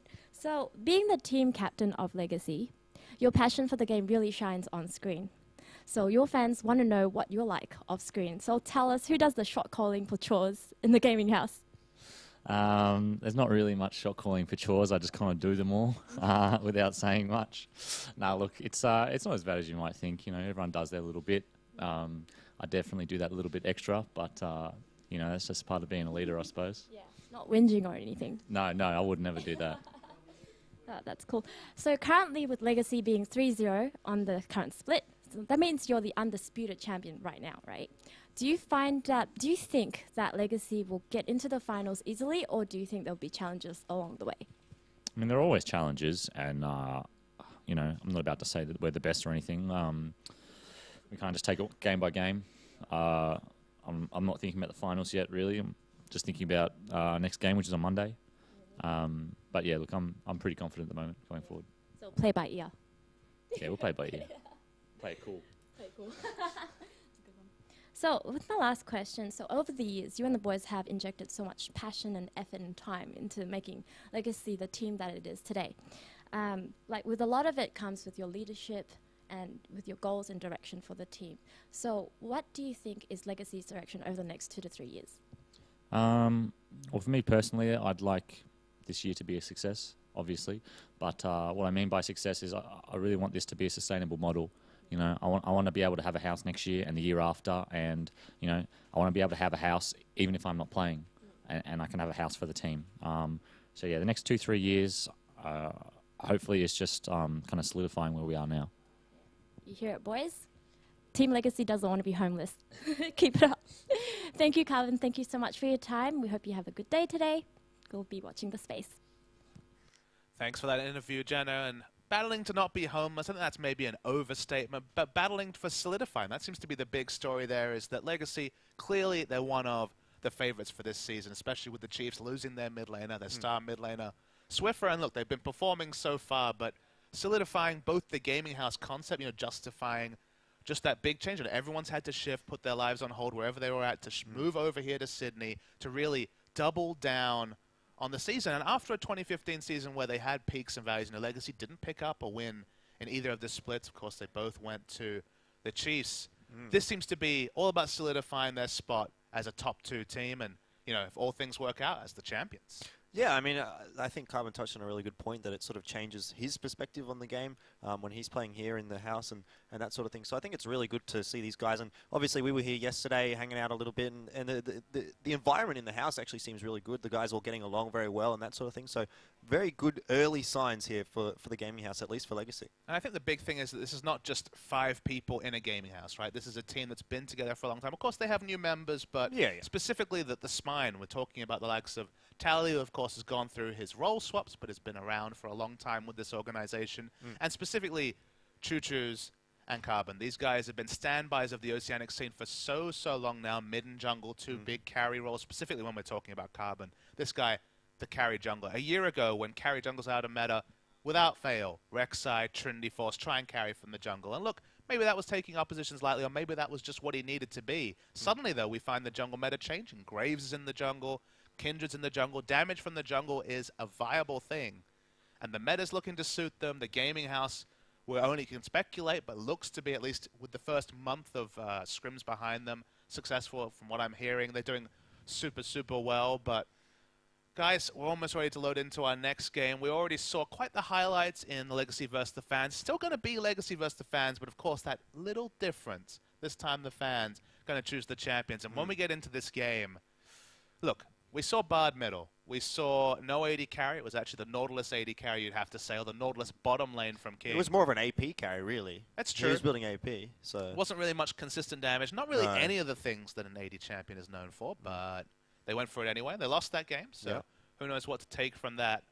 So the fans are choosing champions. And look, fans are prone, I would say, to picking certain champions that are never seen in the meta.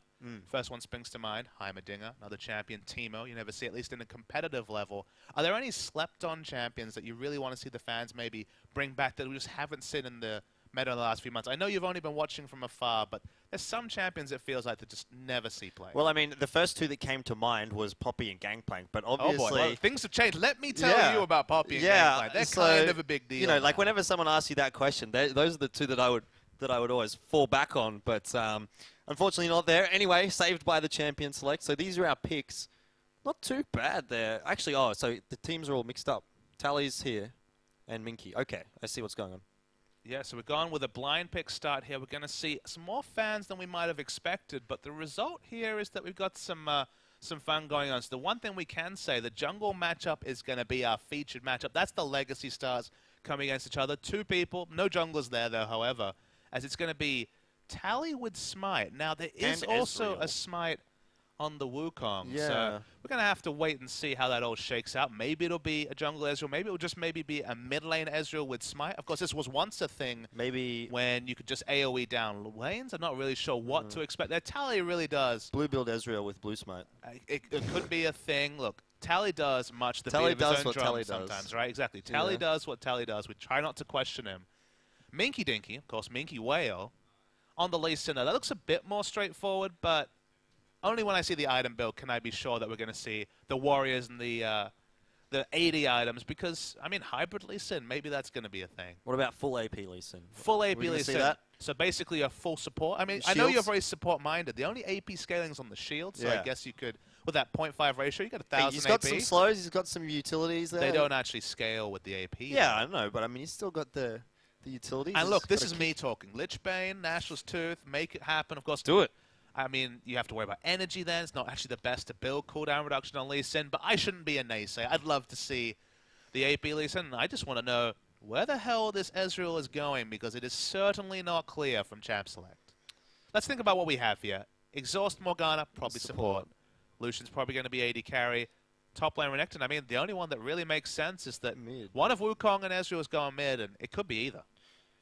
Well, yeah, it could be. I mean, traditionally, you'd probably say Ezreal would go in towards mid there. Look, Ezreal jungle has always kind of been a fringe thing, and honestly, Wukong jungle, despite the fact that it kind of makes more sense, you know, tanky AD damage, you'd expect the Wukong to go jungle, but this is Tally we're talking about. This is Ezreal.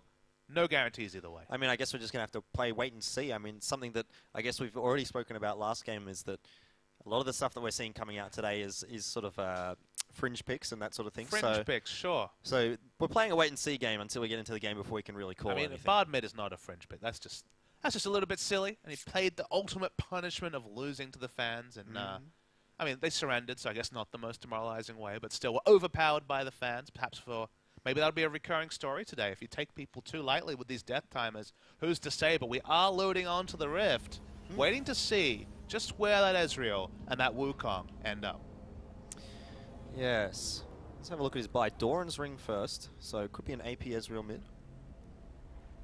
Looking more like it when we see a Machete come through for the Wukong, probably going to be jungle Wukong. So Tally, it's bringing back the Smite. Now, Smite was only a thing on mid lane Ezreal because Ezreal's only weakness in the laning phase is pushing the lane. He can't do that without his ultimate. That was when you could just AoE down a web. That's no longer a possibility. So the next question is Is it going to be Runic Echo? With that Doran's Ring certainly suggesting it's going to be Runic Echo, which is going to be nice poke. I'm not 100% sure how that interaction works, just because we haven't seen the resurgence of Smite Ezreal mid, thank goodness, just yet. So we'll have to keep a track and see just how effective that is in the mid lane. I mean, it's an interesting matchup there between Lissandra and Ezreal as well. Both a lot of mobility champion sort of oriented. Well, I mean, without Cleanse, you know, because he's forced to take Smite, there is actually quite a lot of kill pressure, specifically when Minky Dinky makes his way to the mid lane. So waiting for a status report, Ezreal's probably going to have to play pretty safe. Otherwise, Lissandra can definitely come and catch them. Alrighty, so obviously going to see these junglers both starting at their usual spots. Minky really not shaking that up too much. Get a little bit of assistance from the top lane as well, of course. Well, we have some excitement also off-screen here. As it turns out that the Twitch chat, of course, we talked about how they can involve in prizes. Another fun thing is that, guys, next match will be Legacy versus the fans. So that part's normal. However, champs will be chosen by the Twitch chat. So suddenly, the responsibility... Cap's not a champion. PogChamp, kind of on the edge of the meta. Whatever you guys choose, so I imagine we'll have some of our staff there to help coordinate this all, but whatever you guys want to see from Legacy to back up what we're seeing in this game, back up the Bard medal we saw last game, get in the Twitch chat and let us know what you want to see from Team Legacy, because man, we got some crazy fireworks. That's of course for the next game, and for now, we'll reframe. You see Renekton and Riven, actually an older matchup in the top lane, dueling up, and this is decidedly more meta than perhaps some of the other craziness going on in this match. Yeah, very high damage matchup coming up here in the top lane. The advantage at the moment going to Riven. You can see the flash already burnt there for insane logistics on Renekton, so he's going to have to play pretty safely. He's very low on HP, does get the heal there, but I dare say he's going to be in trouble, and he goes down. First blood goes to the Riven. Skill matchup, and Alderic, starts off with the skill. Speaking of skill, Tally smites away that cannon. No last hitting required with that smite. But already the skill matchup starting to tilt towards the Riven, and we've all played solo queue. The moment that you see Riven pick up first blood, you groan a little bit. You're like, oh boy, this could be a rough one. Well, it does seem like the blue side having a little bit of trouble here as well, getting pushed into their tower just a bit. Obviously opens up a pretty easy gank here. So we have an important question. Okay. Shaun of the Dead. Seen it? Well, you must have yes, seen I have seen Shaun of the Dead. Big fan. Where do you rate it in the trilogy of Shaun of the Dead and the later one? I don't know what the later one is, but the sci-fi one. Probably. World's End, I believe. Maybe. That sounds right. Did I see that? I don't remember if I've seen that one. But I think I go Shaun of the Dead #1. Obviously. Shaun of the Dead, definitely a modern classic. Definitely. If you disagree, get in the Twitch chat. Talk about the next game, I guess. Don't talk about Shaun of the Dead. I can't handle it. But yep, just early game, surprisingly passive. Remember, we came off a game where it was still a plenty. Yeah, Minky successfully taking away that big raptor there, but it takes a lot of damage for it as well. So not sure if that was worth. He's going to have to probably recall off that. Could have seen a trade of flashes there. That was a situation where an auto attack and I believe a Mystic Shot would have been enough to take down the Lee Sin. Minky had his flash up himself. Insane Logistics able to push in the lane. Remember, surprisingly hasn't been denied, but that Phage, do worry about the Phage versus Doran Shield. That's a big, big lead in items, and also just the ability to auto attack. And as you can see on the screen here, the Rage passive, that extra movement speed specifically for melee champions, means that the trading and the trading options should be squarely in the advantage of Riven. Yeah, she's also got a level up as well, so Logistics does need to be careful here. Aladoric very close to probably hitting a second kill for himself. Does a lot of damage there. Obviously no flash available here for the Renekton as well, and very close to level 6 for the Riven as well. See, Wukong not able to quite kill off this Lissandra, but Lissandra's been on the back foot in a lane you'd expect her to dominate. The big thing about Lissandra versus Ezreal in any fashion is that Lissandra is, of course, one of the best wave clearers in the game. Push that wave into Ezreal. Not really much way for Ezreal to run the lane at all, so that's why you're seeing extra jungle attention. It's not just that he's got that superstar in the mid lane in Tally, it's that this is a matchup that's very difficult for Ezreal to get a foothold, so expect plenty of attention from Wukong to get Ezreal through those really nasty early levels. Yeah, well, at the moment, the attention from Wukong is up there in the top lane, which is probably not a terrible idea. He maybe needs to pay some attention to his creeps. He's still level 3. That's a problem because Minky Dinky's on another counter jungling mission.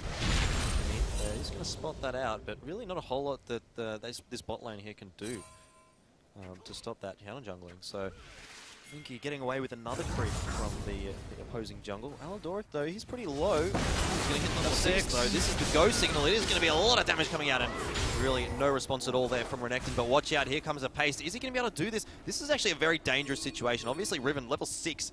Only level 4 for Wukong. There's a lot of burst potential on Riven if she decides to turn it around. Looks like she's keen to just get out of there, and she will manage to find her way away. Aladoric actually played that really smart. Went into the brush, but crucially there was no ward available. Speaking of ward, the ward jump release in is going to be quickly. Oh, 3v2. Yeah, Stereo in a bit of trouble. No ultimate available just yet for Minky, but he will be able to close it out there with a Sonic Wave. And beneath now, he's in trouble. He's going to go down here as well. They're going to give it to Minky. Double kill for him. Good start there. Nice to always get that little early advantage on your Lee Sin jungle. And nice to pass over the kills to the carry. And when Minky Well's in the game, he's always the anointed carry, whether it was top lane, whether it was mid lane, way back in the day. Again, we're aging ourselves talking about Minky mid lane, but that Gragas clip. Guys, if you want to open up a second browser, look up Minky Whale Gragas. Infamous for just an amazing play. That's about all I can say about it. I won't spoil how it went, but it was decidedly Minky Whale. It was. That's about all you can say. Oh well. Good old times. Anyway, in the mid lane we can see obviously Kalamat here just pushing this wave in. It's going to be tough for Ezreal to clear that wave that we spoke about a little bit before. He is level 6, no ultimate available in the top lane. Another trade going across. A lot of fury there for Renekton, but really he's going to have to get out of there because level 5 up against level 7 is never going to be a good situation when you're insane logistics here. He has managed to hit level 6, pops the ulti immediately, but really it's not going to help him. I would have to say Riven's still very well in advantage here. Now, I kind of understand what he was going for there. The one thing that people kind of sleep on with Renekton Ultimate is that you want to pop it earlier rather than later. Specifically, if you see someone about to face check a pusher in, ult before they get in, just because it's all about that consistent dot damage. It's basically about having the Sunfire Cape-esque aura early and, of course, having that extra health. But the Riven has the phase. The Riven was always going to disengage. The trade was never going to look good. This trade's decent, though, but Riven, she's not done. Yeah, a little bit of a misposition there coming out from Renekton. He's run too far, and that is going to allow Riven to get that damage across. And, of course, you can see the gank coming in from Kalamat. A really nice little bit of teamwork coming out. Renekton actually flashed awkwardly into range of the Ring of Frost, was taken down. Riven didn't quite have ult, and didn't even need to pop it in the end, and actually push the minions up, then back. Everything looking great for Aladoric in the top lane. Yeah, looking good down in the bot lane for his team as well. Little Red and Shaun of the Dead have got a level advantage. Haven't really been able to. Yeah. Little Red and Shaun of the Dead. They haven't been able to push that though. So that's still, if this is a future duo in the makings, I like it. Shaun of the Little Red. No, I think it's Little Red and Shaun of the Dead. Ryan, it's good. Shaun of the Dead moving up a little bit quickly. It's level 6 though, so even if bound, we'll have some the teleport. Teleport coming in. This is not looking good at all for Beneath. Does he have a flash available? Well, yes, but it's not really going to matter because Riven, all that damage. Had to change target. There's no flash available on Lucian. Don't know if that was communicated. I feel like it was a potential chase down because the minion wave was coming. It was a situation where you could just auto the oncoming minion wave, get the extra movement speed and be able to close down. Riven's going for a walk. She's walking back to top, and if she can take Tally with her, she'll feel pretty good. Yeah, his cooldown is on for his Essence Flux, so he's probably finally gets an Arcane Shift actually is the one I'm looking for. Boom! But in the end, as you say, goes down, boom. Boom goes the auto attack. Not really a headshot necessarily. No Caitlyn in this game, no boom headshot, but maybe we'll see attack speed Caitlyn later and marvel at boom headshot. I'm more of a fan of attack speed Vayne, Machine Gun Vayne. Machine Gun Vayne. Back on the release of the 2016 patch when you could stack the static shiv and rapid fire cannon, that was actually very legit. It was rapid fire cannon into static shiv, into Infinity Edge, 80% crit, people just died to your auto attacks. Speaking of dying, we spoke about the Rift Herald once last game, but Mickey's trying to solo, but having quite the time. Yeah, getting a little bit back up with Aladoric, and this is probably an easy one for them. No one really there to contest it for the red side. Picks up the buff. That's interesting.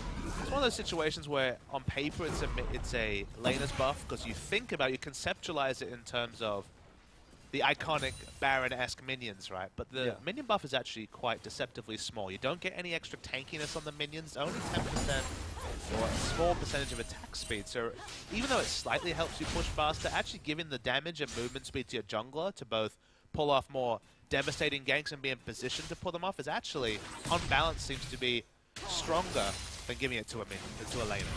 Alright, I've just noticed something very interesting. Let's have a look at Minky Whale's build here. Okay. What are your thoughts? Well, You like swiftness. it's some movement speed. Swiftness boots, I think, as a jungler, rushing that before combat stats is fine, but each type of Steel item we're going to see is Aldoric's going to take an extra turret shot, dies to the turret, too aggressive on this Renekton. Renekton with a chain vest, actually turning it around on most of a back cleaver, and of course a level advantage for the Riven. Nice play, but probably too aggressive from the Riven. Yeah, I mean, the intent was there and it was good, but obviously you've got to be able to convert these things, and in that situation, wasn't quite there. Still, 3-1 advantage in the top lane, and I mean, giving 1 kill to Renekton at this stage in the game is probably not going to be the worst situation. I mean, he does really rely on that early game, and now we are starting to head in towards the mid lane a little bit more. The rarely seen crit animation from Lee Sin in full effect here. As we mentioned before, the Shiv item. I'm thinking it's going to be rapid fire count just for extra auto attack range, but it could be Shiv. I don't even fancy moves. Oh, yeah, he's going to get a bit of damage across to Lucian there. Really nice play. Holding off on that Q, but perhaps going to be his undoing as he does get taken out. A lot of damage. Managed to W over the wall, I think it was. Maybe a flash. Double kill there for Tallywhack. A nice ultimate coming out. And he's going to fight a triple there as well onto the Minky Whale. Can he chase down and get a quadra hit? Probably not. Kalamat should get out of here okay. Actually, Wukong taking a lot of damage. Does get the turnaround kill, but still, this is going to signal an easy dragon here for the red team, and perhaps that's their opening back into this game. The scary thing, 17 CS advantage at bottom. Oh, it's going to be another kill. Passing over a casual 4 kills to what is now confirmed to be the Runic Echo Ezreal. Had the CS advantage, didn't have any kills. Out of nowhere, instant double kill with the ultimate. And now we're going to see what a fed mid lane Ezreal with Runic Echo can put together. I was a big fan of AP Ezreal back in the day. So, are we talking back in the day, or are we talking about Runeglaive Ezreal? No, like way before Runeglaive. So pre-Smite. Yeah. I think Smite made it consistent. That was a terror to be in. Item was literally changed to stop that particular edge case in general of the Runeglaive. But Ezreal can't back just yet, but you have to imagine it's sitting on quite the bit of gold. Yeah, it certainly should be. Let's have a look. 1,700, that's a reasonable amount. Well, he literally freshly shopped and got a quad kill, so yeah. That's what happens. You pile on some gold. Level 10 now, 2,000 gold casually. What will be the next pickup? I mean, to me, of course, the thing about Runeglaive was you didn't need to pick up Lichbane. You effectively got a Lichbane. Now, with Zeko, you don't really pick it up, but you don't have that Lichbane, so it will probably be the Lichbane. Yep, confirmed with the items. So, basically, a reverse of the old item build, just because that AP jungle item has just changed face with the introduction of Runic Echo. Yeah, a little bit interesting to see how this build is going to come out here for Tally, but I mean, it's certainly shaping up well. He's already got those 4 kills, and he is going to have to be the major carry in this game. Has to go up against that 3-1 on the Riven, who, by the way, has already finished her Black Cleaver. It's only 14 minutes, so she's doing a pretty good job. Big thing about Ezreal, though, is with Flash and potentially a QSS later in the game, you can open up distance from the Riven, and we're talking about burst. AP Ezreal is all about the ult landing for casually 1,500 damage. That's what I used to like about it. I mean, sitting in a bush, waiting for someone to face check, channeling your ult as they're walking into the bush, and then just slamming it. Well, that is certainly a possibility. As that 2-level advantage top hasn't ended. This is just auto-attacking. Able to blow the Renekton ult without ulting. Ult herself. And, able to build enough space. Doesn't have flashes. We missed it off map. Another kill for the Ezreal. Yeah, the Rune is chasing though. Anyway, we're going to move down to the bot lane. Meanwhile, Rune does manage to close out that kill, but in the bot lane it is, I guess, the story of the moment. See a kill going over to Kalamat there, but Little Red rather. Nice binding though. Red falls super low. Will get away. It was just a retreating binding from beneath. Good little shield coming out there from the Lulu. Maybe we'll see some lane assignment changes. I don't know if I like Riven in a long lane against Ezreal. I mentioned it before with the Arcane Shift, with the Flash now available again. Very, very hard to close the distance on this Ezreal. I mean, a Riven is probably an okay matchup into Ezreal if you can get in there early, but when you've got the 5-1 on the Ezreal already and the double buff, there's pretty much almost no chance of Riven's going to be able to do anything there. So just clipped Riven with the ult, casually took off already 500-600 health, so really punishing double buffs as well. Oh. Look at that damage just from the Essence Flux. Yeah, a lot of damage. Not looking too good here for the guys on the blue team if they keep Tally going like this. But having said that, they will be able to get a turret off this. Looks like Calumet should be able to get this one. Comes to return, doesn't hit a skill shot. There goes the turret like you mentioned. And maybe you can play around the Ezreal. That's the hope here if you're the blue team. Oh boy, base check time. Yeah, level 8 Wukong though, he's not very tanky at all either. Calumet perhaps could have actually just gone in there really, I have to say, but does manage to get out.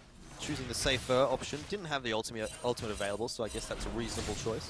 Static Shiv is the pickup from Lee Sin, so you have to say on balance, Ezreal building, you know, maybe a way that shouldn't survive this lane, but now has survived laning phase, and Lee Sin going a bit creative with the build. Going to be a very squishy but very fast Lee Sin, so maybe the insect mechanics will be impressive because he's going to have to really make the engages work with this build. Yeah, he certainly is, but at the moment, it's going okay. Oh, well, I say it's going okay, but he did get that double kill early. He's since picked up 2 deaths, so perhaps not all is well in Paradise, or trouble in Paradise. You know who's not been in Paradise? This Renekton, isn't it? No. Well, I feel like this is an ill-fated dive, but they are sort of transferring that aggro from the turret pretty well. See whether or not they're going to fully commit. Insane Logistics just hanging around. I think they're waiting for that ulti to fall off a little bit. There it goes. Now they're going to go for the engage. Mickey gets a lot of damage across, but the kill goes across to Aladoric. And another one there on the Riven. There's no one there to relieve pressure, so even though, as you mentioned, the first execution, not the best, we're able to back away as base check number 3 of Wukong onto Lissandra. First one, Wukong got exploded. Second one, not about even. Third one. Not quite.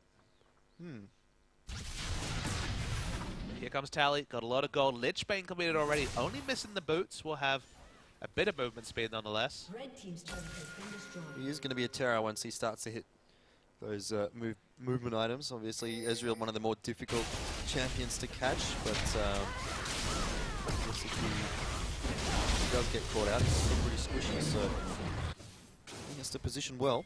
Veteran shot calling from Mickey. This is a guy who's led his team previously. He's not on the lineup as a starter anymore, but a great shot call. There's the binding. Oh my god, the damage from Ezreal. Really good work coming out there from Tally. He's going to help his bot lane. Stereo managing to find himself his first kill of this game. A lot of noise going on in the background as well. Aladoric, he's going to get in on top of Tally. Is he going to be able to close out this kill? He gets the shield up, and he does get it there. Minkuel coming in for the backup. They do need to get out of here very quickly, though. Minkuel goes down to Wukong. Insane Logistics now chasing Aladoric, but Aladoric will be able to get out of that one okay. And I guess that's the important thing, because he is the one that's on the kill streak. Aladoric is no joke on this Riven. Finally comes through, probably too healthy though. You have to be careful with Stereo. It's a really important black shield. They open up some space, and now suddenly Lissandra's in trouble. That was a little interesting, that flash coming forward from Calumet, trying to get a bit of damage across to Stereo. It's going to possibly be his undoing here. There's the dive. That's not going to drop aggro. Yeah, it's a 1-for-1. 1-for-1, maybe generous to Lissandra, but does pick up the kill. Some really nice mechanics, specifically Beneath has been a sniper on these bindings. You'd know snipers better than me. No AWPs, but still very impressive nonetheless. As Insane Logistics, look, he built full tank.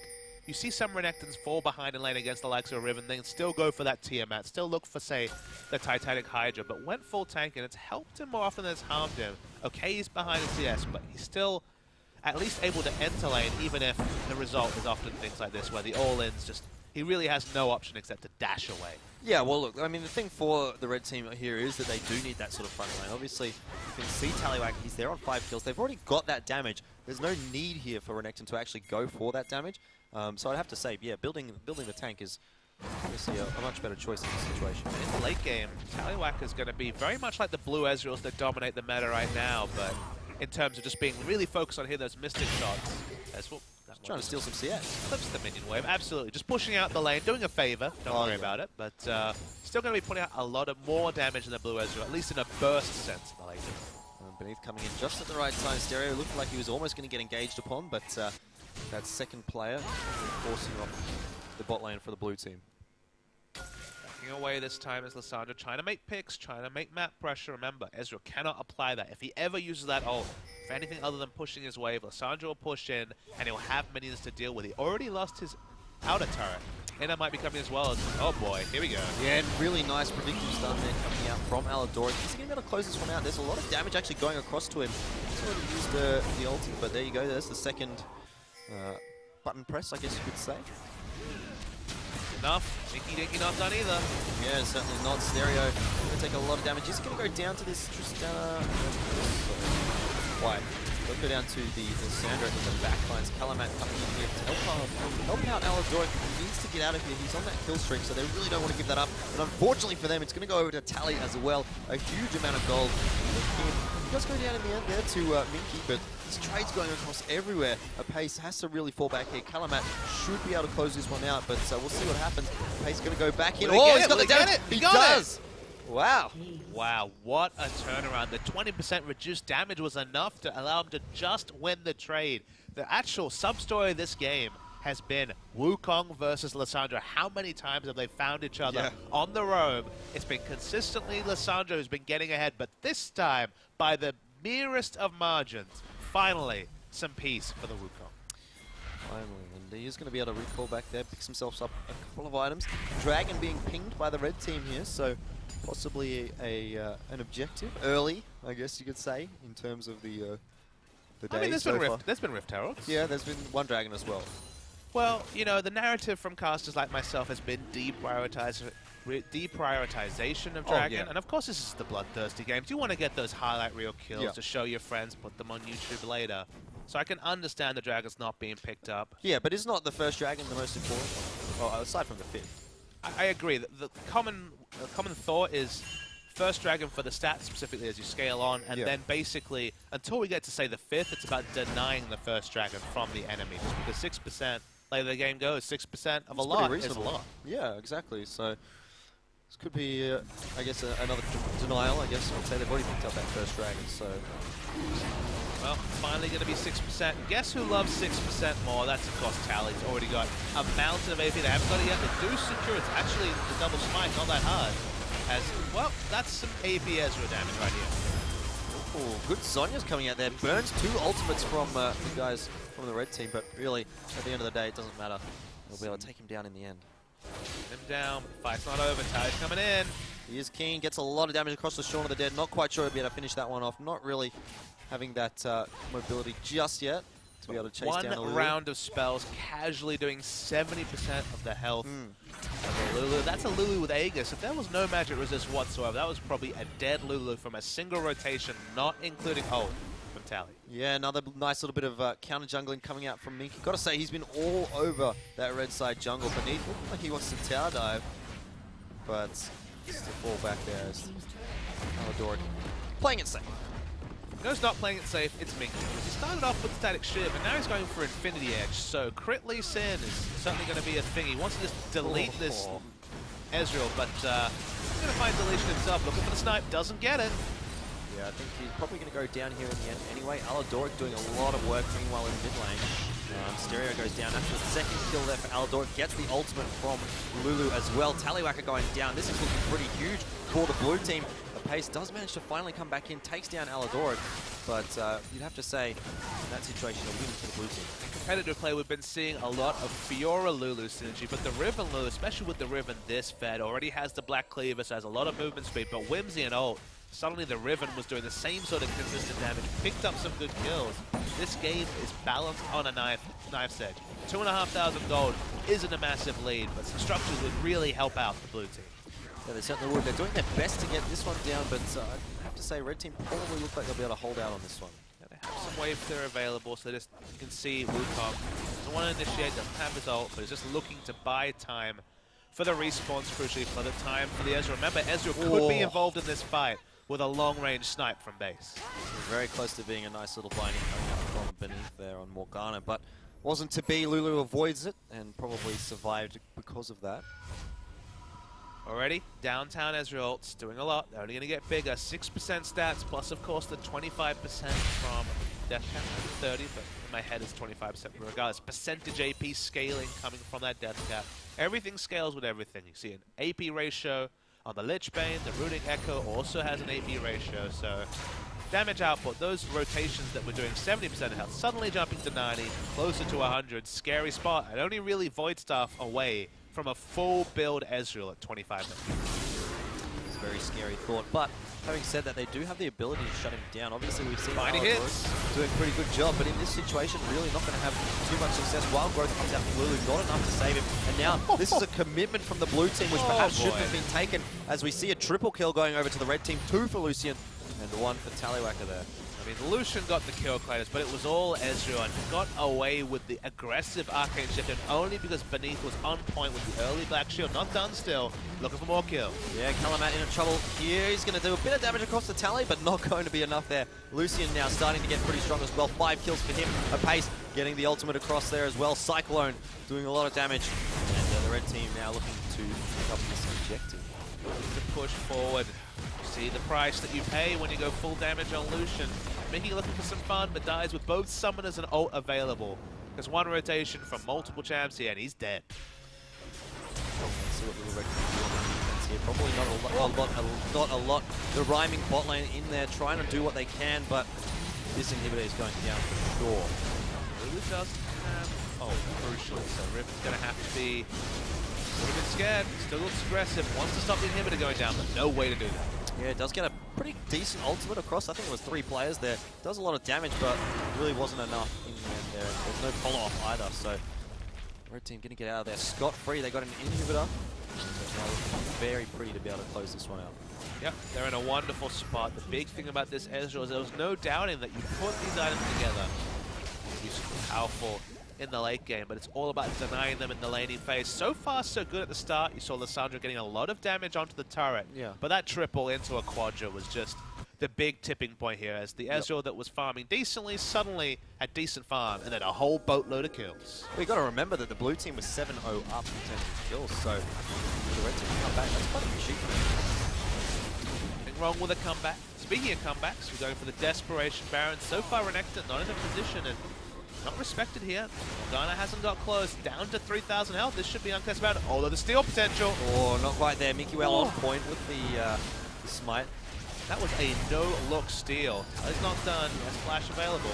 Yeah, Mickey well missing the Q critically there. Tallywacker is going to be able to get out there alive. And no kills exchanged at all. CRS Tally intel. Just can't pick it up. Still not over the fact that it doesn't have a legacy tag. That's next level trolling for Tally. Tally is at this Tally does. On full display this game at 9-4 and 10. Balance has certainly been good compared to Minky, who's got that negative KDA going, and we just have yet to be convinced by the deletion damage from this Infinity Edge, Lee said. Well, I'm just waiting for him to hit a nice little Sonic Wave onto Ezreal, and just absolutely demolish him, but there is that potential. No sign of Azonias, no armor from the Ezreal, probably not even armor runes. Health below is actually the likely choice in the mid lane against the Lissandra. Maladoric, he does. So a pretty good pick coming out there from blue team. They've got that Baron up as well, so they might be able to use that sort of that little bit of an advantage that they've got so far to push in towards this red inhibitor. So still backwards and forwards. Can't call it just yet who's going to be able to take this one away. Just a really different game. We see the prioritization of Baron. We finally see a Baron this game. Last game was certainly all about highlight reel plays through and through, finding the picks, and back throwing at the end. The Dragon, the answering Dragon does come together. We talked about that first Dragon, but crucially, denying subsequent Dragons was the big factor. And with Baron, no way for Red Team to contest. So Team Tally has to give up those all crucial 6% stats to the blue team. Well, going into that Raptor again, he's going to hit away. This is going to be a huge ultimate coming out from Jimmy. Does a lot of damage. Red team getting tons of kills here. That's 3 already. Stereo looks like he's keen to continue the chase. Minky Whale is going to have to run out of here. Of course, you can see Aladoric really wasn't in that fight. Had to teleport into the bot lane. That is really no, it was actually in base. Tried to teleport, but with 3 dead already, it would have just been extra gold donated over. He's one of the few players doing very well on his team. Similar score. More fighting happens. Aladoric's going in, but gets a lot of it. Yeah, trying to play the janitorial duties here, but at the moment the dirt and the germs get the better of the janitor. They're trying to. Minky comes in, gets the kill. Of course, there's another kill going over to Aladoric as well, but Lucian in there to take a kill onto the Riven. So I don't know if Minky will close out this kill. Oh, boy! That's what I want to see. Man, that time the critical strike came through, and that was certainly some damage. Only 2 items and the serrated dirt from Minky Whale. I'm sold. Well, I don't know about the 30 minutes of ramp-up time, but it's against a mid-lane Ezreal, so I guess you can't really complain about ramp-up time. What did you say, worth it? Well, that was so close to hitting Tally there, but he didn't have ulti, so probably would have been okay in the end anyway. Depends on the crits. You get 2 crits, maybe do they get extra attack speed from the Lee Sin passive, so there is that surprise burst that can always come through. Game still finally placed. Look at this. I mean, compared to last game where there was basically a 10,000 gold lead, maybe 18 minutes into the game, we're almost all tied up. 800 gold in the game, 31 minutes in. Low gold. Gold between the two teams in terms of gold farmed, but not a lot of gold in terms of difference. So very much even footing. So Minky trying to make the build work again. Not getting any crits just yet. Can spot out that Wukong, of course, because of his sort of passives. Misses the Q that time, though, so can't go in, and probably a good thing in the end, because if he had gone in there, you can see obviously the trail of Red Team. Well, that was 3 spells. That was.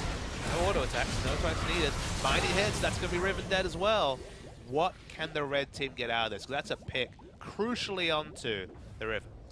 Yeah, the inhibitor in the bot lane has respawned for the blue team. Obviously, red here not really in a position to be able to take that one. They can try and push this wave down. There goes Minky. Well, see you later, mate. Man, you don't even need the ultimate. Apparently, it only just comes online after picking up both the kills. Maybe the meta. Look, I don't know if you can get Ezreal through the laning phase, but what we learned this game is that if you can, Runic Echo, Lichbane, Ezreal does quite the load of damage. I feel like no matter what build you get on Ezreal, you just become strong late game. I mean, look, the blue build unless Ezreal, you're building something stupid. Blue build Ezreal is strong in the late game, but it's not deletion damage strong. It's about consistent damage. It's about kiting. It's about 40% CDR. Burst Ezreal, specifically Lichbane and AP. Man, I'm a believer. Believer, I couldn't either. Okay, that was pretty good. Yeah? Pretty good. Injecting a bit of song into what has been a very close series between these two. Not sure about the chances here for the red team to be able to take this turret, but I guess they're just trying to buy time for a pace down there in that bot lane to try and get that inhibitor. That's why you can see just using the Frost Queen's thing, just trying to split push as you mentioned. Wukong doesn't have teleport. They get the turret anyway in top, so your skepticism is well found as, well, that's half your health gone. Casually for the Lulu. Good opportunity there for Lulu to get the wild growth off, but opt to use it in the end, has to use it on herself. She's only gets the first kill onto the Renton, and that's actually a pretty reasonable defense there coming out from the blue team. A little bit too late though, because they already lost that inhibitor. A little bit of an overstay turret by the red team. They lost the turret, they didn't lose the inhibitor though, and even with that time, no way to pick up the inhibitor in the bot lane for Wukong. So this is just going to mean lots of minion waves pushing in. You see in the bottom lane, crucially, 2 turret advantage means these minion waves are going to keep pushing, but if they don't pressure the map, Lasandra's going to pick up plenty of free gold. What? That is how much damage that you was do. One ulti. Didn't hit any minions, and it meant that the Ezreal literally almost one-shot from full health across the map, which is done. That's really not a good feeling when you're an 80 carry, isn't it? No, not a good feel at all. I mean, we were talking about the AWP, and maybe we can pretend that Ezreal's ultimate is an AWP. So you tell me, so you know obviously a bit more about CSGO. Oh, not time for just yet. No, certainly not. Aladoric going to jump in there. Good flash on the Tally. Gets a lot of damage across, but not quite able to get the final tag onto Tally. He managed to get out there. Here comes the ulti. Is it going to be enough for anything? No, misses pretty much everyone. I think he took a little bit of damage off it, but oh wow, he's king.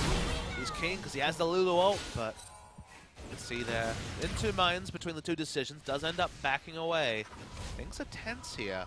It's been a close game throughout.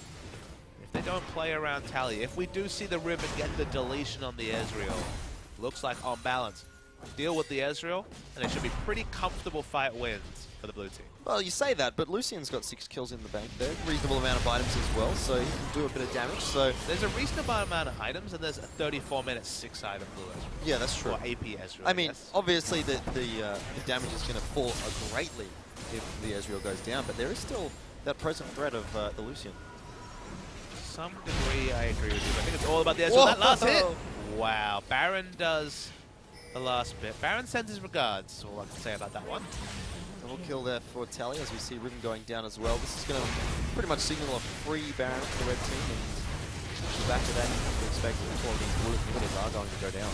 Have the minion waves for it, but you're right. It's time to brute force. You've got a 2-man advantage. Still 40 seconds to the first of Those members are up, so this should be objective time for the red team. Should be indeed. They've got full HP. They're looking pretty on the mana front as well, so they're keen to fight. Moving towards that mid lane, obviously, going to have the backup of the creep there. And there goes Tally, gets the damage across. The ultimate's going to come out from Lulu, but it's not going to be enough. Pace coming in there, kill. And that's really just another death timer ticking down. And this is going to be the last inhibitors. Oh my goodness. Nothing else to say right there. Damage rotations, if you ever get the Lich Bane auto attack, goodness gracious me, people die instantly. This is looking very close to being the end of the game here for the red team. Yep, they might be able to push and win. It's still only just Minky well up. Are they going to try and play with their foot, or are they going to try and end it? That's the question. Minky's looking for an option. Remember, full AD Lee Sin. Definitely gets some kills. Yeah, if he hits something good here, he'll be able to find one. He does get that one onto Wukong, but that's not the important player here. Tallywacker is the one that they need to kill. Riven taking a lot of damage, does manage to get out. No flash available, so it's going to be very difficult for her to get onto Tally. Minky well doing his best to get him down. Not quite going to be able to do that, and this is actually going to force the red team back. So, blue team hanging on by the skin of their teeth. Skin of their teeth, but no more than that. There's another ult, slows down. Remember, this actually Rylai's the last item here from the Ezreal, so as those come in, it's very ult-centric. You've got to hit that skill shot. You don't do very much. It's the reality of Ezreal and all his bombs. To the nth degree here, Riven's looking for a kill. He's got QSS up, it's not, so has to back. Backs away, but starts heading back in the direction straight away. Oh, good little dodge there coming out on that Morgana binding. Beneath is actually going to be punished for it. Goes down. I'm not sure what they're going to be able to get out of this, especially considering Tally comes over from the blue buff. And picks up a kill. Actually, it's the Lucian Stereo to pick that one up. So probably a good idea now for Tally to probably stop taking all the kills. Well, you say that, but I don't think he's done. Yeah, I don't think he cares. Whoa, Little Red taking a ton of damage. Shaun of the Dead goes down. Oh, Doric, though, he's creeping around here. It's in a good position. Remember, Little Red took almost 100% of his health, and that wasn't actually the first target. That was with the 15% damage reduction. Yeah. Boy, oh boy. Well, we were wondering about Tally's top lane champion pool, and maybe he's going to be making the call for the top lane Ezreal with Smite. Look, it's a risk. Smite teleporter might have to be, but if we need some role swaps, Tally's obviously got this pocket pick in his pocket. Yeah, I mean, this is always sort of the dream for the AP Ezreal. Can get shut down pretty hard in the early game, so if you get to a late game when like you casually have 18 kills, Flame Horizon and then some 120 CS ahead of his opponent, obviously picking up farm across the map wherever he can. Free farmed AP Ezreal. You know, it's a dream state. It doesn't happen very often. It's one of those mirages. It's the Loch Ness monster of builds, but when you finally catch a sight of it, it is a sight for the eyes. Yes, so one inhibitor down already for the blue team. Look at this wave in the bot lane for red. That's huge. It is massive, and Riven's out of position, but we'll back in. Probably not going to be punished for that. Red team wants to finish it off here. They're in a position where if they can keep Tally alive, they will win a fight. There's no argument about that. Lissandra's looking for an angle. Well, that was a little bit risky coming out from Tally. Mispositioning a little bit, but not punished for it. He's going to be able to get a lot of damage across to Lissandra in the back of that. Minky well takes a few to the face as well. Kalamat is going to have to ulti here, but really it's not going to be enough to save him. He does flash out, so in the end I was wrong. He does survive. The ultimate comes across here. Shaun of the Dead takes a little bit, but not too much. Now Tally without an ultimate. Stereo under a lot of pressure coming out from Aladoric, but here comes the backup from Tally. The Guardian Angel has been popped, and Insane Logistics just going to be sitting here waiting for that stun. Yes, he gets it. And there is the kill for those guys. Obviously, it's opened up a little bit of an opportunity there in blue team. So trying to go for the back door while there was a lot of fighting going in the front lines. Not done. These super minions are pushing onto the base. It's a 4 versus 4 at the moment. You have to say it still favors the red team because Tally is alive. But Minkuel, we know what he can do with this build. If he hits a Q onto Tally, it's going to be pretty dangerous. Oh, a really good ulti coming out there from the Wukong. He's going to do a lot of damage. 4 knockups, gets a kill onto Tristana. Here comes the second one there onto the Lissandra, and that is surely going to be the death knell for the blue team. Tally getting all those autos across onto the next. Minky doing his best, but he goes down. Fighting, but yeah, really nice little comeback from that red team. Team Tally pulls out the win, but casually 37 out of 42 kill participation for a mid lane Ezreal with Smite. That's something that should never happen, but a quadra kill later, the snowball started. The snowball never ended for Tally. Well, as he put his team on the back. The snowball hasn't ended all day for Tally because obviously he was playing Nunu earlier. Oh, look so. at you. You're very savvy today. That was... I'm getting into the League of Legends spirit. You're getting into the... You got the language going. You got the references. Team Empire from 2011. Yeah. You got it all going, Elfish. I knew you could do it, so I'm proud of you. You're keeping it together. Thank you. But we'll have to talk about the AWP later. I do have some questions. You know all about the CSGO. But for now, we're going to go to a break. We're going to be back with more excellent League of Legends here at the Play It Cool house party for Team Legacy.